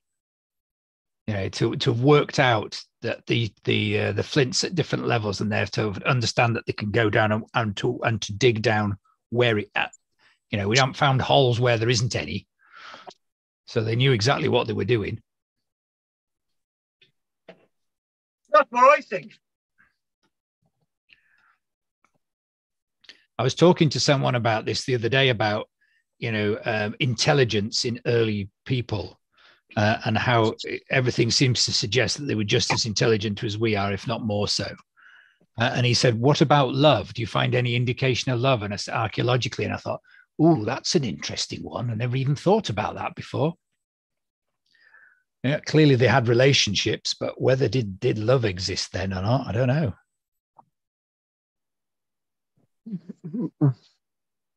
Well, it probably did. It does now amongst animals, doesn't it? Yep. Don't see why not.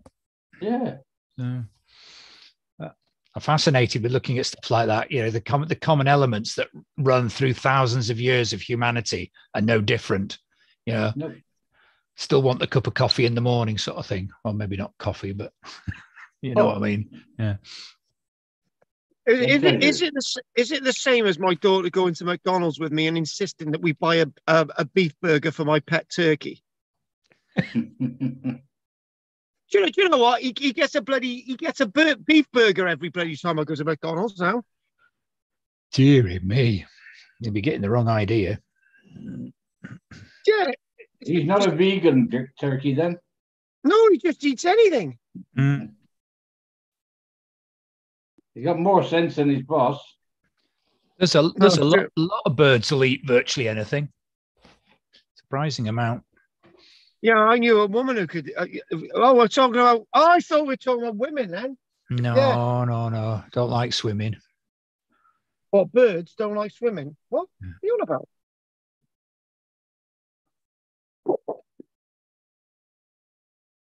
What are you on about? Birds don't like swimming. Why would a turkey go swimming, you silly man? I didn't say that. You said birds don't like swimming. No, I said I don't like swimming. You don't like swimming, and you're saving lives out at sea, you silly man. No, I'm a coast guard. There's it's in the name. Yeah, and Andy. Not a sea guard. That's the RNLI. I haven't. Okay, I've never seen you standing in mud in water. Then. No, never go in it. Oh, not even being given a medal in the water. Oh, yeah, well, I had to do that, yeah. Yeah, well, exactly. They forced me. Oh. Do you have a rocket firing station? We did have years ago. We don't anymore. They don't let us have anything fun like that anymore. Well, Port Leven, where I was born, that's one of the first ones ever. Yeah. We had the £2 rocket line, which was really good. Oh yeah. Did that ever work? Yeah. Yes, of course. Fired a few. It was really good. You had to make sure you tied off the end of the line rapidly because it went so quickly out of the basket. Yep. And they made them with a little flotation jacket that fitted on as well. So if you're firing into water, they would float. It's really clever. And they put the breeches buoy on it as well. And drag people back. Yeah. That was rather. I don't know if you've ever tried one. They're rather uncomfortable. Well, I would imagine it would be, but better than dying, though. Yeah, that's much better, as you say, than drowning. Yeah. Yeah.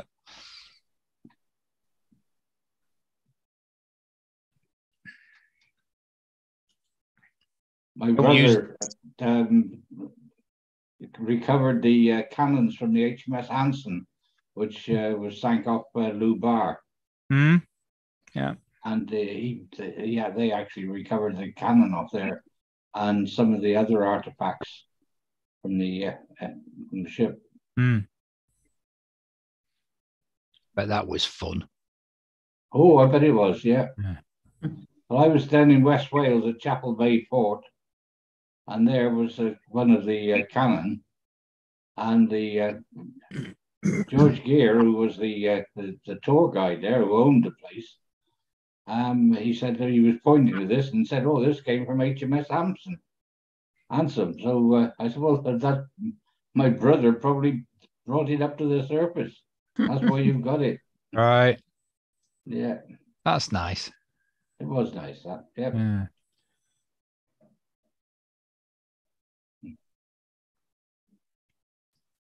He's a very special man, Peter. All right.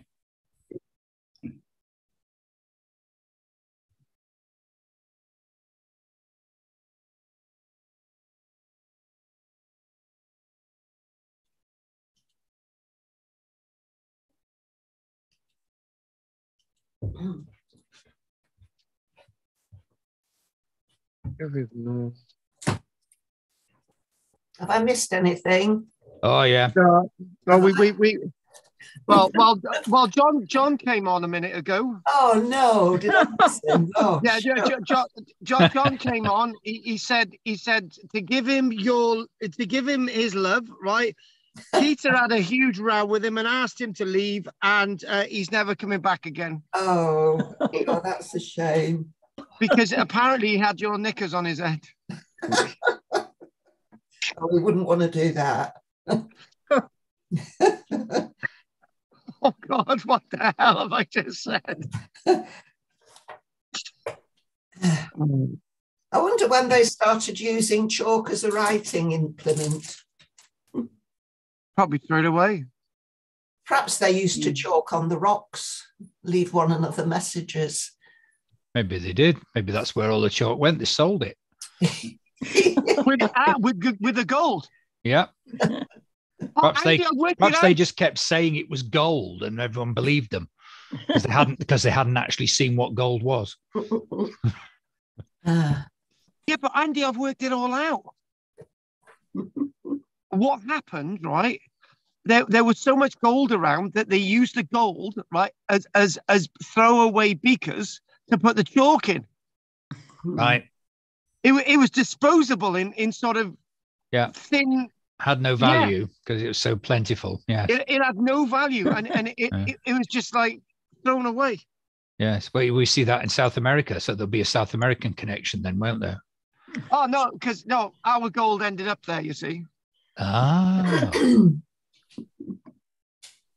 There's a trade triangle there, isn't there then? Yeah. Yeah, but basically it went via it went via vessels all the way to North America, right? Yeah. They cleared us out. And then the Spanish brought it back and we stole it off the Spanish because it was ours in the first place. Absolutely. So therefore we didn't steal it. Absolutely. Because it was ours. Yeah, good argument. Yeah. John, I think we're good at coming to decent conclusions. Yeah, I'm surprised the Spanish thinking about that. I'm surprised the Spanish haven't asked for it back. No, but it was ours in the first place, Andy. Can you just get this straight? All right, that'll be why then. Yeah. Andy, you and I are going to come to blows one day. Yeah.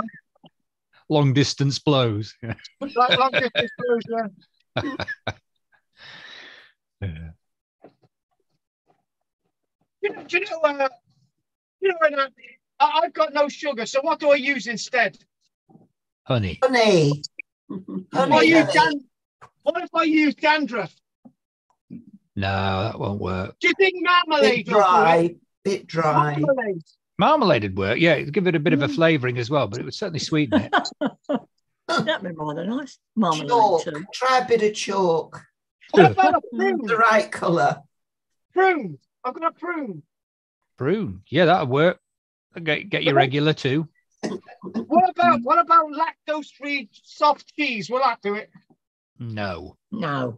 I'd draw the line at that. Nuts might. Nuts might if you put a lot in.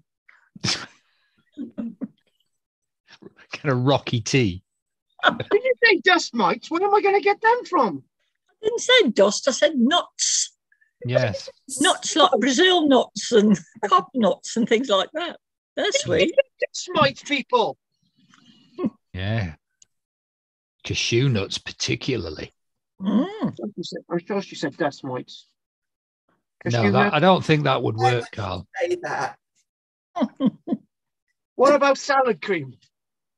Yeah, probably would, but it would probably curdle though. That would be very nice. Yeah. I think dates are probably the sweetest. Yeah, they're very sweet. No. You put a date in. Oh, date tea. That could be interesting, couldn't it? Yeah. I've got 3 date stones which are growing in my kitchen. Yeah. Yeah. Date palms. Yep. Wow. Well, my grandson, he bought some monkey puzzle tree seeds. Yeah. And put them in plant pots and asked me to look after them and grow them. But they weren't fertile, so nothing happened. Oh. I'd had some dates with stones in, so I stuck the stones out of the dates in the pots, and now they've grown. He's going to get very confused, isn't he? He is. He certainly is. Yep. We've got did have quite a few palms in the village, but that really cold frost killed most of them. Oh, because Hang on a minute, Andy. You don't live in a village; you live in a bloody town. You can't call outside a frigging village. It's one of the nicest villages in the country. The Telegraph said not so. A village; it's a town. Look at the size of it; it's massive. It's not actually that big. We used to have a programme in the BBC called it a village, didn't they? Yeah, they did. Doing programmes. Villages by the sea. That's right. Yeah.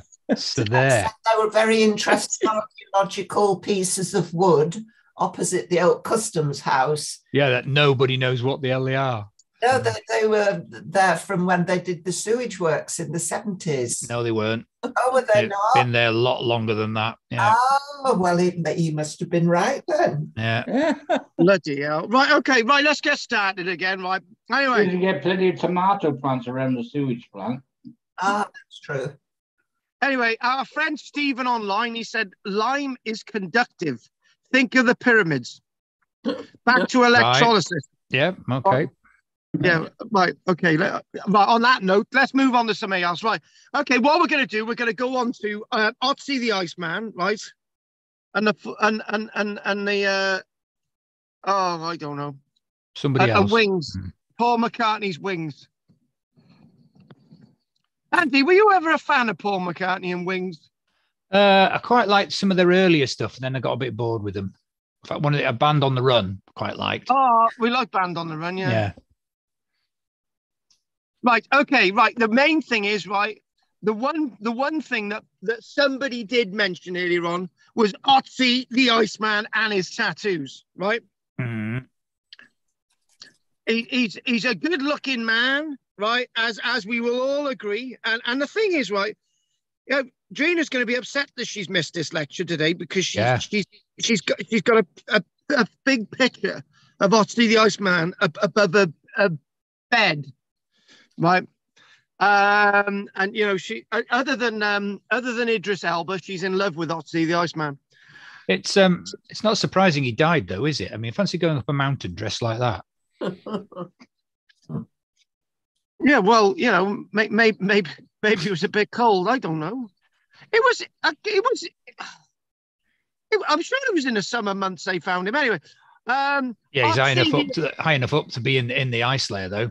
So, Andy, shut up. He must have had a coat. Oh, don't tell me he had a bloody Barber jacket and he just went to Marks and Spencer's 10 minutes before. Well, he might have done. He was in a bit of a hurry, I understand, wasn't he? So he probably maybe not. But hey, maybe he left. Maybe he left it. Yeah. I didn't even know they had Marks and Spencer's in Switzerland. Yeah, well, they probably called it something else in those days. Oh, right. Okay. Right. Look, are we going to actually do this? Probably called it a bear or something like that. Yeah. It would have been a yeti that pinched his coat. No, Yeah, you stop talking nonsense. I'm supposed to talk nonsense, not you lot. Okay, thank you. Is a natural mummy, right? And we think he lived between the 14th of August at 1215, 3,350 years BC, and we don't know when he died precisely, but it was definitely 12:18 and 4 seconds, 3,105 years BC, right? So he was definitely over 200 years old when he died. What? Never mind. But those dates can't be right. You should have taken notes of this. Is this very accurate? This this timing. It's not accurate. No, it's not bloody accurate. He didn't live. No, stop it. Right. Anyway, he lived sometime. All right, then, for the sake of an argument, he lived sometime around 5,300 years ago. Okay, are you okay with that? Thank you. So he was discovered in September 1991, and we're going to show you where precisely he was discovered. Smack bang there on the old Alps. By the way, there was a swineherd up there. There he is. There he is. He's looking there. He looks as pleased as punch. He's just killed that deer. Poor bloody old deer. There they are. There. Look at that. There. Both of them could have had a bloody shave. Anyway, look. Discovery site of Iceman. Right. There it is. By the Brenner Pass. Now, the Brenner Pass was famous, right, in the war between Austria and Hungary and Italy in the First World War. And they're still finding bodies of First World War vets. Just suddenly, there he is, full sort of gab. Right. Anyway, the biggest problem with Otzi the Iceman, right, is where he was found.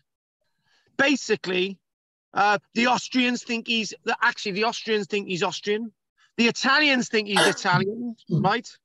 The Swiss can't be asked because they don't want to get involved because they're neutral, right? But the Otzi the Iceman, right? And this is the thing. And the problem is all these experts saying, we want a bit of Otzi. We want a bit of Otzi. I can remember when Otzi the Iceman was actually found precisely in 1991. Right, because I had a good friend, right, female friend, who I'm not going to mention, absolutely stunning, Fernanda. She was gorgeous, right. Anyway, she sent me a photograph. I don't know how much she managed to get a photograph. Anyway, she sent me a photograph. She said, "Look at what's being found." I don't know how she had a photograph. Anyway, I did photograph Otzi the Iceman, a massive, amazing find, but there was lots of politics involved. And that little triangle there is Luxembourg that nobody ever goes to and nobody cares about anyway. But anyway, so back to this. And the interesting thing is I like this little map right here. And Google weren't going to allow me to use it. Apparently, I don't know why. But anyway, there it is. Otzi the Iceman. Selected Copper Age archaeological sites. So, in other words, Copper Age, right? So, let me work this out, right? Otzi the Iceman, the Copper Age in Europe is before our Copper Age, right? But for the sake of argument, right, we're doing the Neolithic this minute, supposedly. Otzi the Iceman fitting nicely in our chronological timeline for the Neolithic period. But this is in Europe, where they're starting to use copper. Got it? Good. And we know that there was evidence of arsenic in his hair. Not anthrax, arsenic. Thank you very much. So, interesting, from this period that we're talking about, over 5,300 years ago, right, we find all this other evidence. A site where there's a flint site, evidence of flint mining, burial sites, the purple little efforts, rock art site. There's one there, a place called Val. I knew her well. Engraved stele site, engraved stone site, stones engraved. There you go, quite nearby, right? And a pile village. Peter, no, not Pyle in West Wales. Oh, he's a bit odd, you know. Pyle. It's not that Pyle. P-Y-L-E. It's Pyle. It's Pyle on posts. Pyle village. Right, and can I just mention one thing, right?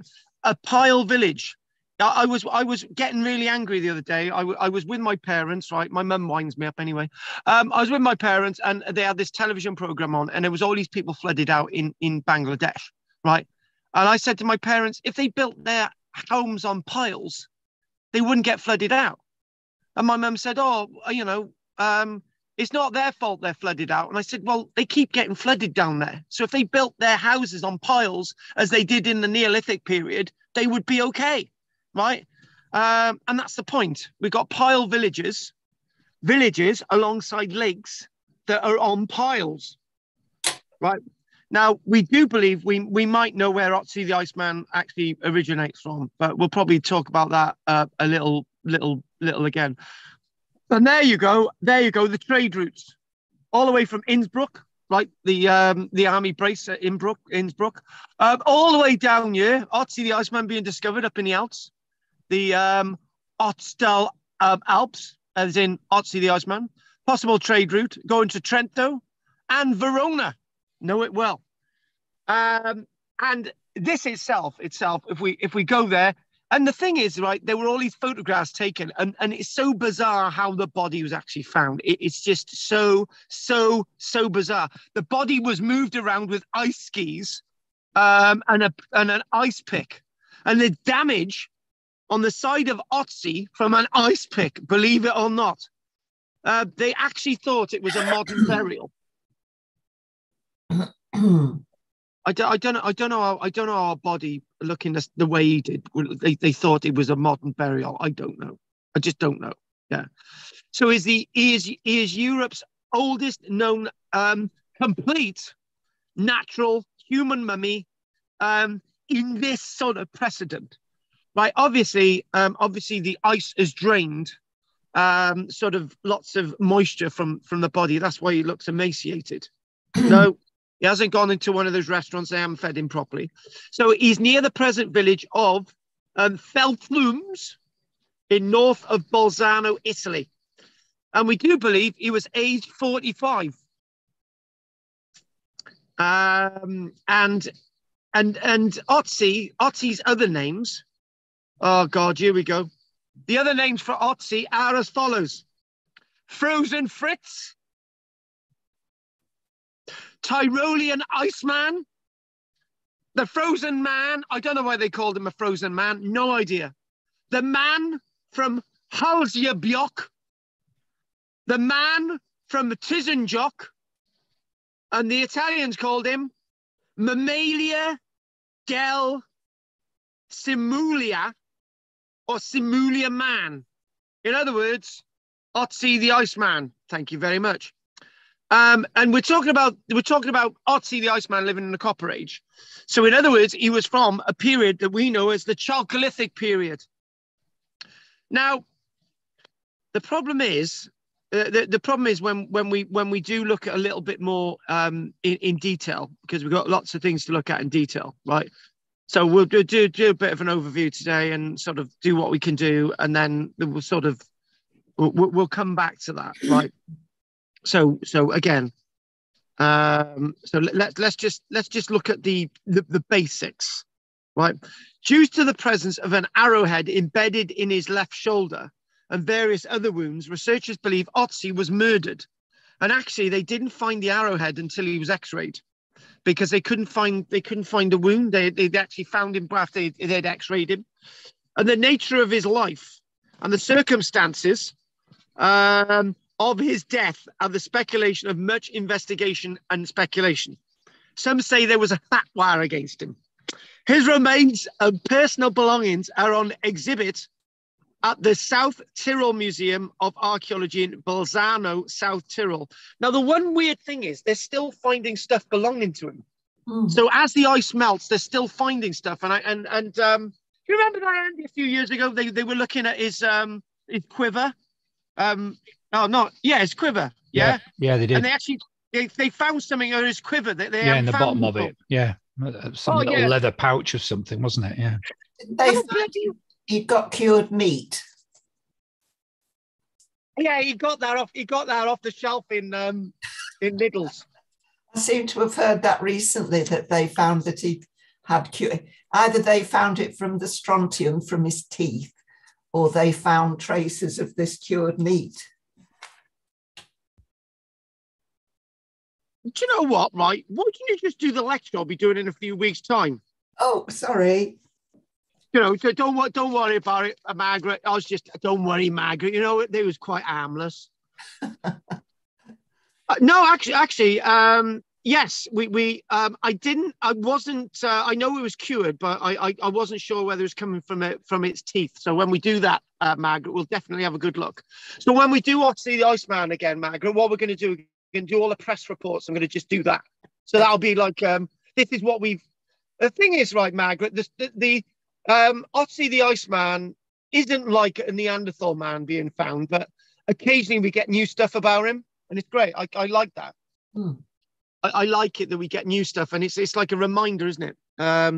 So Otzi was found on the 19th of September 1991 by two German tourists at an elevation of 3,210 meters and 1 millimeter on the east ridge of Finnenspitz in the Utstal Alps on the Austrian-Italian border near Simlu Mountain and the Tisjok Pass. Now, it would help if we actually put this up on you, because I've actually got this. There's Finjol Spitz. There's what he's found. Well, where was that other thing I said? Hang on a minute. What Finjol Spitz. There we go. Oh, the Simula Mountain. There we go. That makes sense, doesn't it? Good. I'm glad we're there. It looks... I wouldn't go up there on a Wednesday, that's for sure. When the tourists, Helmut and Erika Simon, first saw the body, they both believed that they had happened upon a recently deceased mountaineer. Oh. Do you know, I've got a question about this, right? Who took the bloody photograph? Do you know what I mean? Is that a mock-up? That's not the actual... That's him! No, it's him! No, that's him! And basically, on the left-hand side, you can see the buttock. That's where an ice pick's gone in to wrench him out. Oh! He ended up with an ice pick right in the buttock. Oh! Is that Barry Gibb going to visit him? Yeah, does look like it. What, the one with the... Shut up, you stupid man. Right, anyway, the next day, a mountain gendarme and the keeper of the near Simmenhult first attempted to remove the body, which was frozen in ice below the torso, using a pneumatic drill and ice axes. Where the friggin' hell are you going to get a pneumatic drill up in the bloody mountains? Can you imagine? By the way, don't forget to bring the pneumatic drill and a flask of coffee. Right, anyway. So in other words, if you think about this, right, the body was actually, it wasn't like this at all. So they first attempted to remove the body, which was frozen in ice below the torso, using a pneumatic drill and ice axes, but had to give up due to bad weather. Within a short time, 8 groups visited the site, among whom were mountaineers Hans Kammerlander and Reinhold Misner. You're thinking about this, right? Oh, by the way, let's go and see the Iceman. He's up in the mountains. It's fine. We'll go and have a look at him. Right, anyway, the body was extracted on the 22nd of September and salvaged the following day. Now, at that point, nobody had really collected anything, right? You know, and the stuff that they had collected, they hadn't really worked out that the guy wasn't actually a modern mountaineer. So the body was transported to the office of the medical examiner in Innsbruck, together with other objects found nearby. But nobody at that point had really worked out that the person was anything other than a few years old. And in other words, Margaret, that meant that the body was starting to decay. Ooh. It was put in refrigeration, but it was starting to decay. It was like, you know, we don't really need to freeze it, do we? Serious dislocation of his left shoulder, isn't there? Yeah, serious dislocation, yeah. They reckon he's like that because, hang on, if we go to another image, hang on, not that one. Oh, there we go. There. Yeah. Ouch. These actually show the tattoos, right? Mm. Gosh. So, the timeline... They're just wearing trainers, those fellas. They wouldn't go up there just in trainers, would they? Oh, hang on a minute. I love that bit of detail. Come on. Haven't They're just wearing trainers, yeah. Yeah. Oh my God. I've never noticed this before. They're just wearing trainers. Mm. I'll tell you what. Anyway, found on the 19th of September is now the 24th of September. Stop looking at the trainers. It's your fault. You're distracting me now. Now stop it. Right. Right, there we go. Good. Oh, by the way, you can see the damage. That was caused by the ice pick. Can I just make a comment, right? Would you normally take a body out with an ice pick and sort of like do... I tell you what, right? One of my relatives is up in the Alps, right? And somebody goes at the body with an ice pick. On the 24th of September, the find was examined there by archaeologist Konrad Splindler of the University of Innsbruck. He dated the find to be at least 4,000 years old on the basis of the typology of an axe among the retrieved objects. So from that moment, they realized that a cock-up had been made, and this was of international importance, massive international importance. And then this is when they started setting up research laboratories there.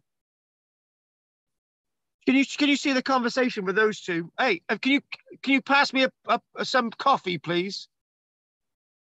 What's in the box there? They got pumps, right? He's basically found in this bit in front, yeah. What they did, they drained the whole area to try and get. They melted the ice to try and get all the objects. And I do believe that, yeah, as I said, I do believe stuff is still being found belonging to Otzi the Iceman, right? They still haven't found the statue of Lloyd George that he took up with him, though, which is a bit of a shame. Tissue samples from the corpse and other accompanying materials were later analysed at several scientific institutions, and it was important that other scientific institutions were involved because of where it was found, because nobody could really work out who actually owned it, right? At one stage, the Swiss actually said they owned it, but the Italians and the Austrians actually laughed at them. But anyway, it went to several different institutions to get to make sure that the dates put it around at least 5,000 years ago. So Konrad Splindler was 1,000 years out, which is great, because it's better to be 1,000 years out one way than it is the other way. So it turned out to be 1,300 years older than that. Right, to approximately 5,359 years old. More specific estimates stated that there was a 66% chance he died between 3,239 and 3,105 years BC. He was bloody old when he died, wasn't he? He was 45, by the way. A 33% chance he died between 3,359 and 3,294 years BC. And a 1% chance he died between 3,277 and 3,268 years BC, which is probably more like it. Now, this border dispute thing is absolutely fascinating. It's when archaeology actually becomes a subject of an international crisis, because the Italians and Austrians are saying, we want this, we want that. So this is why they sent all the stuff into different universities, so everybody could have a bit. Now, at the Treaty of Saint-Germain-le-Lac of 1919, the border between North and South Tyrol was defined as the watershed of the rivers Inn and Icht, near Tinnenjoch, the glacier, which has since retreated. Now, this was the whole point. Because the glacier retreated, right, it's important to realize that the ice is melting, and that's why the body was revealed, right? Some people say that the body had always been there. Other people say that the body had been moved, right? There's also debate on where the body was actually originally found, because when the body was picked out of the ice, it wasn't precisely marked where it was originally found. Hence why they keep finding loads of stuff all over the place.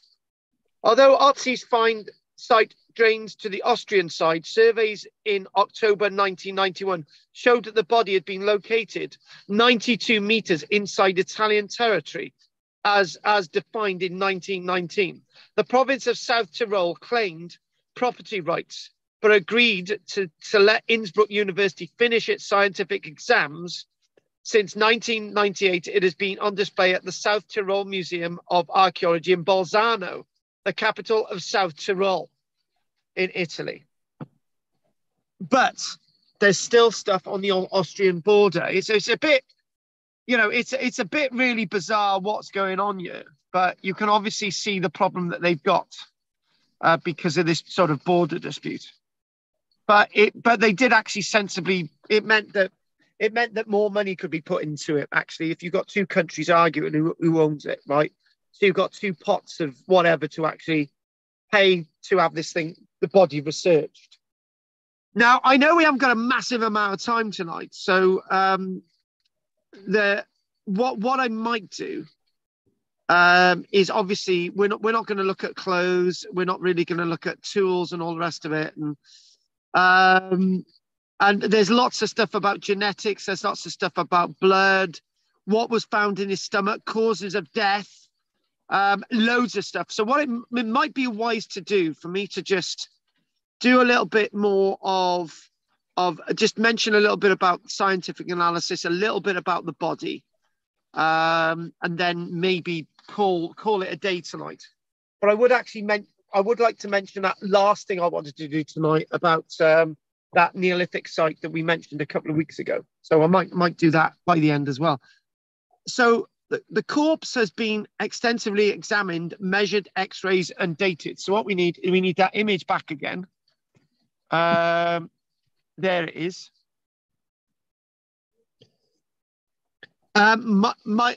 Using they've used radiocarbon dating. They've used ultrasound.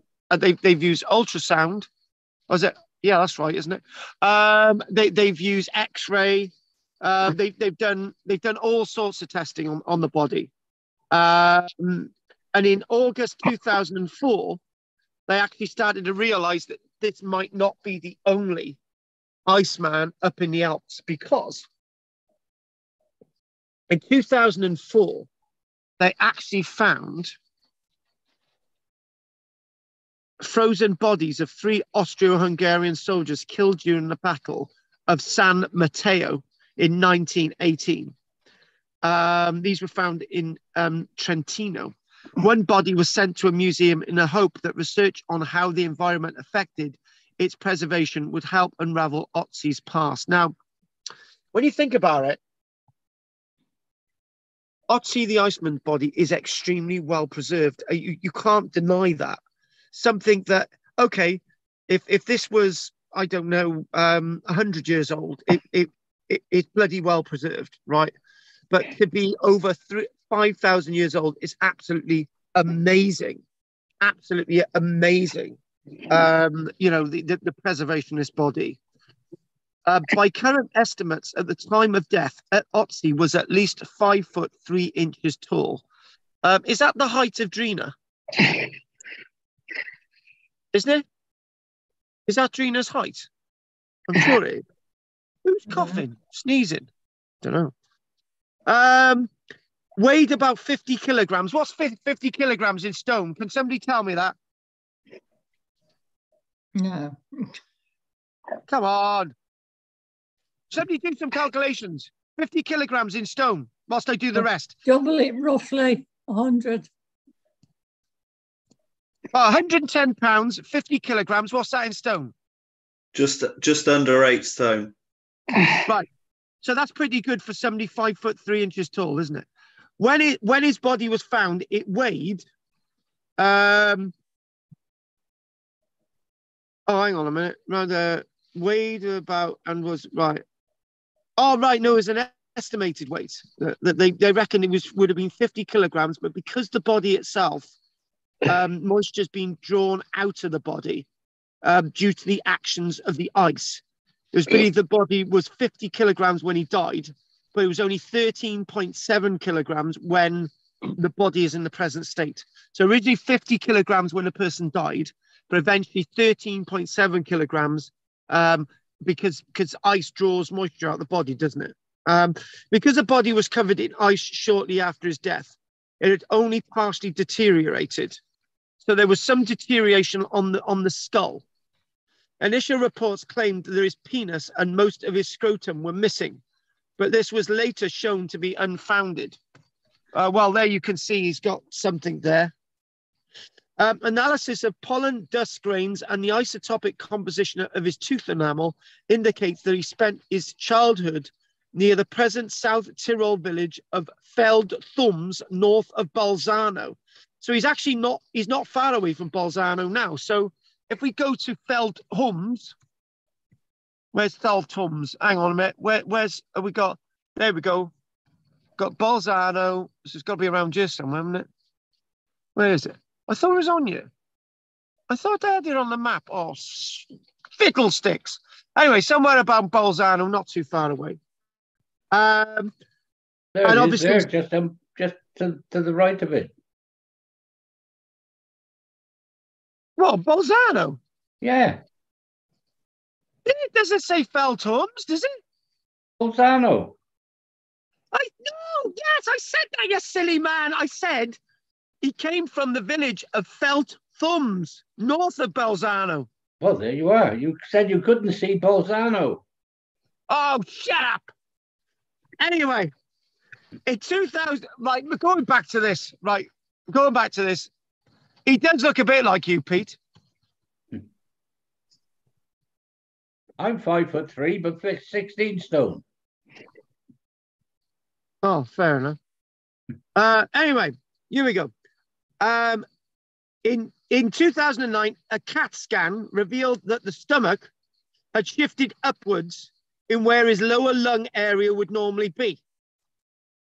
Analysis of the contents revealed the partly digested remains of an ibex, which is basically, I thought that was a frigging goat. That's an ibex. I didn't know ibexes had horns. No, that's a goat. That's not an like ibex. A deer. Yeah, exactly. You said that was an ibex, Peter. It's not. That's a goat. It's an ibex. Ibex have very long, curly horns. Yeah. Andy, don't argue with me, right? That's an ibex there. It's got horns on it. Right. Have ibex got horns on him? Yeah. I didn't know it had horns. Yeah. Horns. Rick Biggins. Who? Shut up. Anyway. Right, here we go. I told you that was an ibex there. Nobody believed me. There it is. It's an ibex. Right. Here we go. Confirmed by DNA analysis suggested he had a meal less than 2 hours before his death with a coffee. Wheat grains were also found. It is believed that Otzi most likely had a few slices of a dried fatty meat. Here we go, Margaret. Probably bacon, which came from a wild goat. What? No, this can't be right. Probably bacon, which came from a wild goat. Who the hell's written this? It must have been me. You don't get bacon from a goat. Analysis of Otzi's intestinal contents showed 2 meals. The last one consumed about 8 hours before his death. One of chameau meat. I can't even bloody say it. Which is like a goat. Chameau, I can't even say it. The other of red deer and herb bread, both were eaten with roots and fruits. It's chamois. All right, then. I just realised what you were talking about. Yeah, they're a kind of goat. Chamois. Chamois. Yeah, chamois. Chamois. I'm not doing well now. I should finish. The grain also eaten with both meals was a highly processed einkorn wheat bran, which I've got in the cupboard above. Quite possibly eaten in the form of bread in the proximity of the body, and thus possibly originating from the Iceman's provisional chaff and grains of einkorn and barley, and seeds of flax and poppy were discovered, as well as kernels of sloes and various seeds of berries growing in the wild. So what I'm going to do now is I'm going to leave anything more about Otzi for another day. right? But I will mention one little thing. I mentioned that I was going to mention something about the tattoos, right? And the body actually shows, you know, where the tattoos are, right? There's one tat there. A few tattoos on his back that we feel were associated with acupuncture, and also the ones on his legs. So it goes, Otzi had a total of 61 tattoos, consisted of 19 groups of black lines ranging from 1 to 3 millimeters in thickness and 7 to 40 millimeters long. These include groups of parallel lines running along the longitudinal axis of his body and to both sides of the lumbar spine, as well as a cruciform mark behind the right knee and on the right ankle, and the parallel lines around the left wrist. There. Whew. The greatest, we will do more about these. I'm just giving, because I just said I would do this anyway. The greatest concentration of markings is found on his legs, which together exhibit 12 groups of lines. Now, the problem is, right, the stupid idiot that went to, that attacked his buttocks with a pickaxe, right? We may have lost more of the tattoos. He may have had some sort of lower part of the lumbar area there, which you can't see. A microscopic examine of samples collected from these tattoos revealed that they were created from pigment manufactured out of fireplace ash or soot. This pigment was then rubbed into small linear incisions or punctures. It has been suggested that Otzi has been repeatedly tattooed in the same location, since the majority of them are quite dark. So what we're going to do, we'll just have a quick look at some of these images now, and just sort of slide through them. Obviously, reconstruction of Otzi there. We've been looking at this. There's Otzi with a good old ibex there, looking out, totally stark naked. Actually, there is another reconstruction of him wearing a jacket and a hat. In fact, there's a hell of a lot wrong with this reconstructed drawing. This is why I wanted to do it again. We've seen that one. There's the location. There again, give you another closer location of where the body was found. And that area there, which is basically most of the ice has gone now, but they're still melting the ice to actually find more of the artifacts. And there again, found way up. And he was obviously, lots of reasons why he was there, but that's going to be for another day. And I just want to mention one last thing before we go on to questions, because I know it's getting late. And if none of you have got really, really heavy rain and weather, we do. And I just wanted to mention that this is for your own research. Look this up. It's a site called Norton, Norton, in Hertfordshire.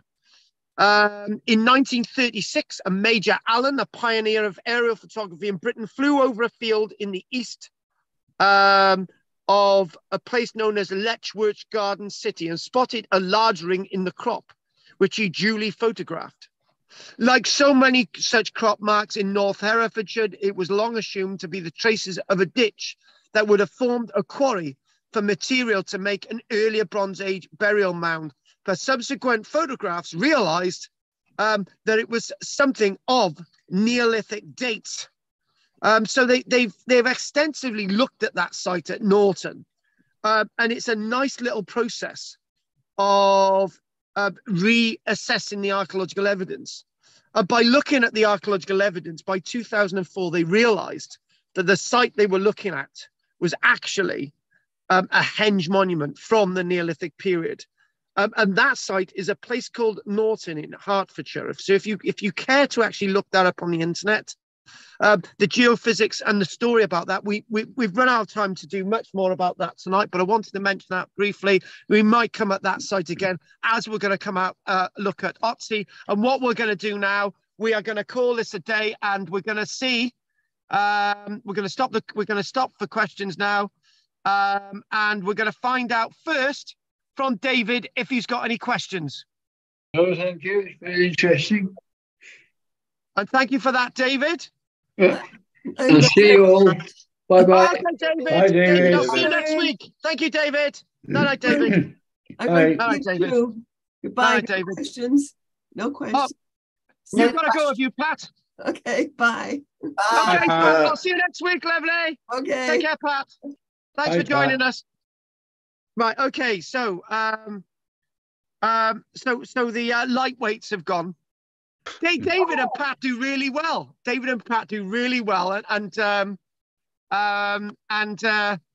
You know, Pat and David used to really like to go a lot earlier than this, and I'm glad they managed to stay longer. I don't know how we managed to do this so much, but we fit so much in. Right. So Adam's got to go to bed next. He's got to be tucked in by the little pixies. So we'll do Adam next. Go on, Adam.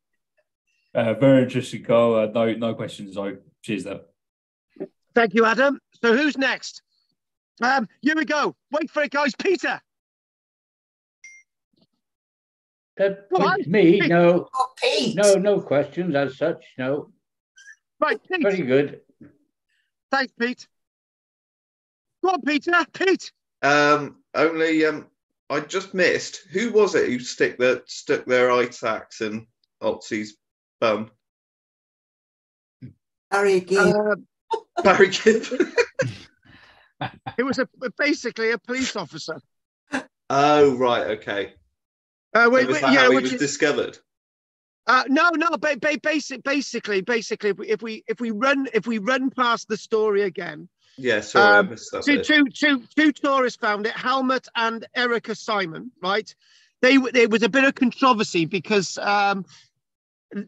there's some tampering with the body at this stage. So the next day, the mountain gendarme, a police officer, and the keeper of the nearby Simmelut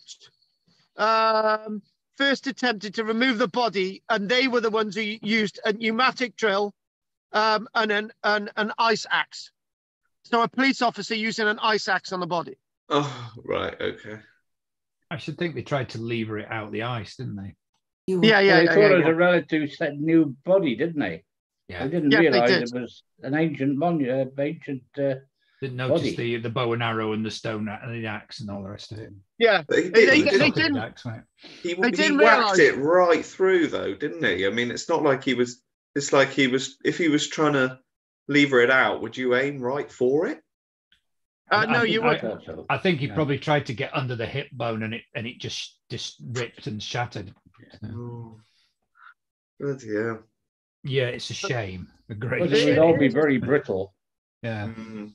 It's astonishing they didn't think that it could be any older, I suppose. I don't know. The thing is, you don't treat a body like that anyway. No, true. It is a little disrespectful, isn't it? Hmm. Right. I think you get proper investigators in. What's that, Pete? Oh, just that you'd get proper investigators in, because I assume any body you'd find, you'd have to treat as suspicious as well. Yeah. Yeah, exactly. Well, the thing is, exactly, it could have been a bloody murder. Mm-hmm. Yeah, in the 1990s, that's really surprising that Yeah, it is. A European country would do that. Exactly. Particularly on a border like that. So, Andy, anything you'd like to say? Thanks for that, Pete. No. I don't quite get why. Because Ireland has in the periods to call them that is they actually have a copper period, don't they? But we don't as such, do we, officially? I know there's a bit of it there, but I've never quite understood why. I don't think the archaeological establishment liked the idea of having a copper age. Wasn't shiny enough. Yeah. Well, the Bronze Age. They call it the Bronze Age, don't they? Because that's bronze with zinc and copper. Yeah, but before you they have both. Yeah. Before you get tin and copper, you've got copper or a tin age. Yeah. Or you got a lead age, but that's yeah, exactly. Mm-hmm. And you got a gold age, but then again, it all disappears and nobody knows where it all went from. Norfolk. One always lives in a golden age, mate. Lead and silver quite often came together. Yeah. Bit like chalk and cheese. Right. Okay. Who else is next? Anne Savita. No, fascinating stuff, but I haven't got any questions. And do you know the last person to actually we're going to ask, and she's getting really upset now that I didn't ask her earlier on. You can look her in the face now. Margaret, go for it. I'd like to know at some point a bit more about Otzi's background. About was there tribal warfare? That's what we're going to do. Yeah, his all mum that. and dad, Yeah. and things, family, friends, and all the rest of it. Yeah, family. Yeah. Was he on Facebook? Yeah. What's his back? What was happening? No, he was on Twitter. What was happening in those parts in those days? Is what I'd like to know. It's well was questionable. He murdered? Was it an accident? Did he have arthritis? Yeah. Ooh. That's to come. That's it. That's in Otzi part 2. It's a good story. Otzi part 2. The thing is, he was actually a member of Saddam Hussein's elite guard, and he ended up going there. Was he thrown there with an avalanche? I'm sure there would have been a few avalanches in that area over 5,000 years. No, he's right on the top. Is he right at the top? Yeah. Right at the top, yeah. Oh. Right at the top. He had the Royal Navy uniform, just the type of one that Peter used to have. It is surprising he hadn't moved, but yeah. It is after all that time. The main thing about Otzi the Iceman is the incredible age, but it also gives us hope that there might be other bodies like that. Yeah. And the body was found by accident. Axe. Yeah, good. Axe. Yeah.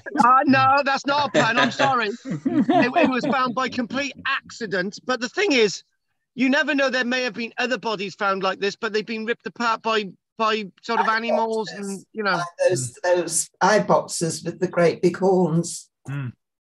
Oh, they don't eat meat. No, but they might have tried to lever him out, and that's how his buttock got ripped. What, the ibexes? Yeah. Oh, shut up, you silly man. The horns are the other way round. There may well be other bodies in the ice, because that ice preserves it, doesn't it? Yeah. I mean, they found a woolly mammoth, and the meat of the mammoth was still edible. Mm. Yes. Blimey.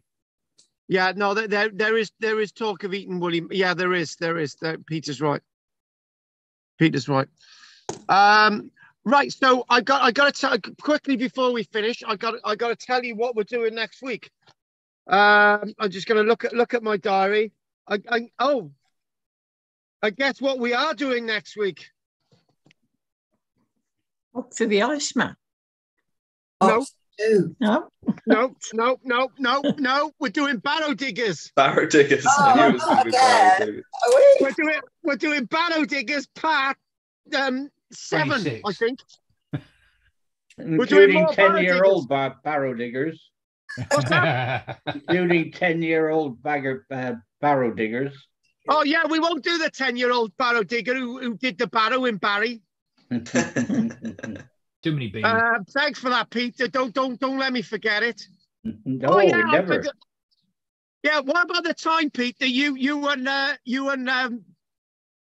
and Chris were sat on the side of the bed in your pants watching television. I'm still traumatized by the image. Possibly too much information there.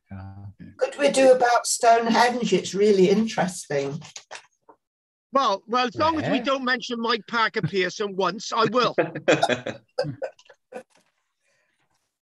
Can I suggest a site to look at some point? Oh my God, this is revolutionary. Can I make an observation on something as well, which I'm going to share with you now? One last thing before we end. But before I share that with you, right? Well, I'll get the image. Go on, you share a site with me now. It's called the Kist on White Horse Hill on Dartmoor. Oh. It was found a few years ago. Kist White Horse Hill, Dartmoor. Well, I got it written down, and what I'm going to do now, there's an archaeological site that I will be. My daughter is actually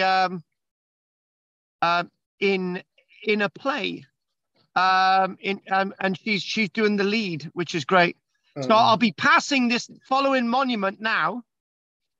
I'm going to type in, it's near Crickhowell.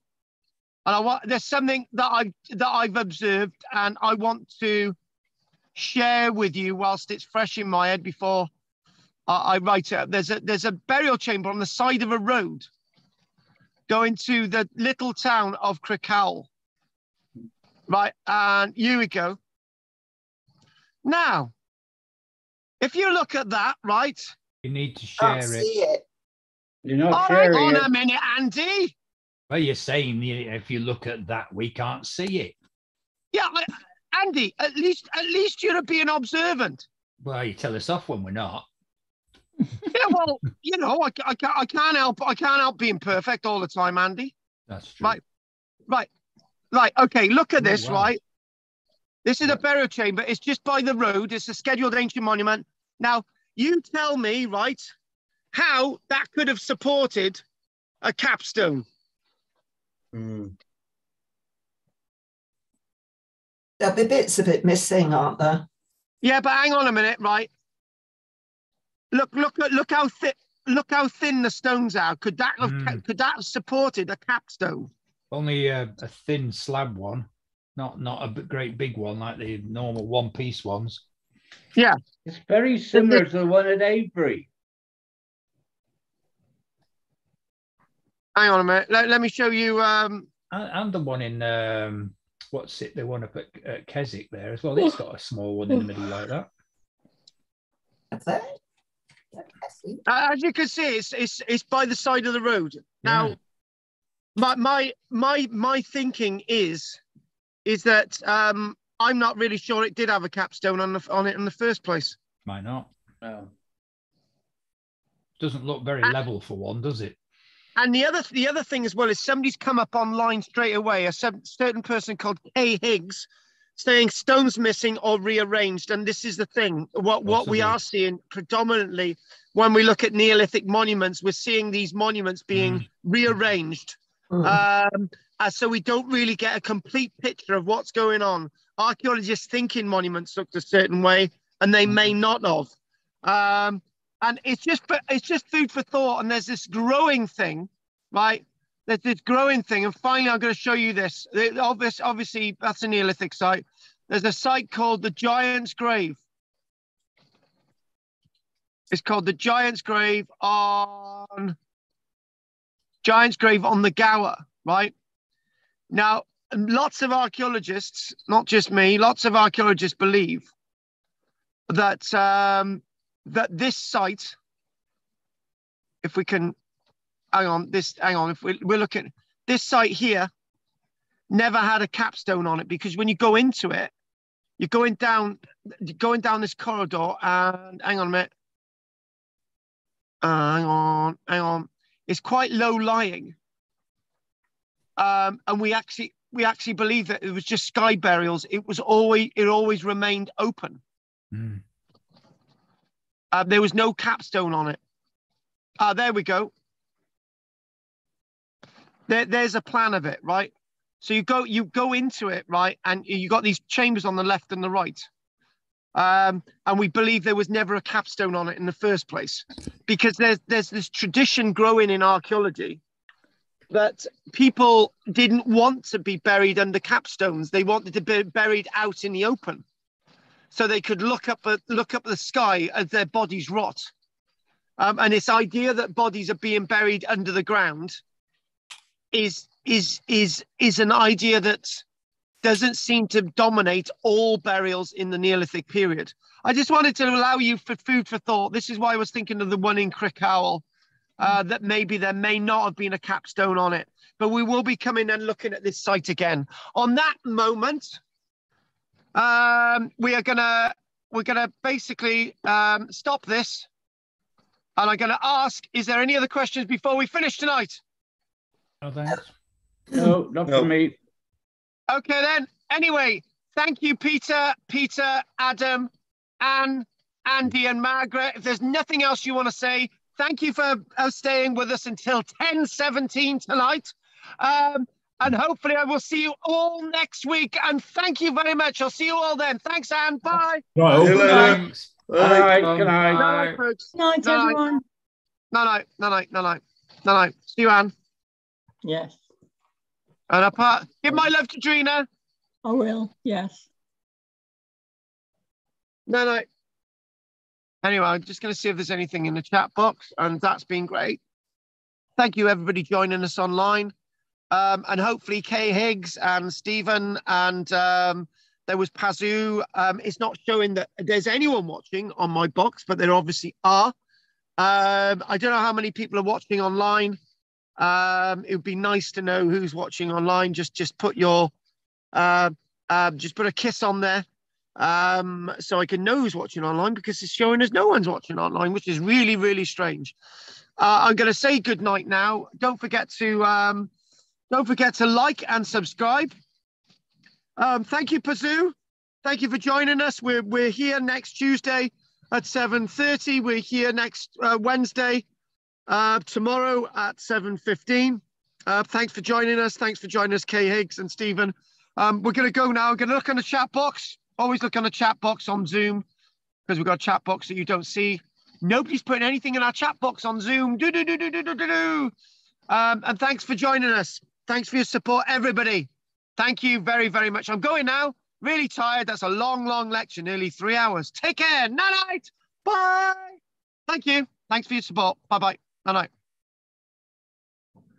Da-da-da.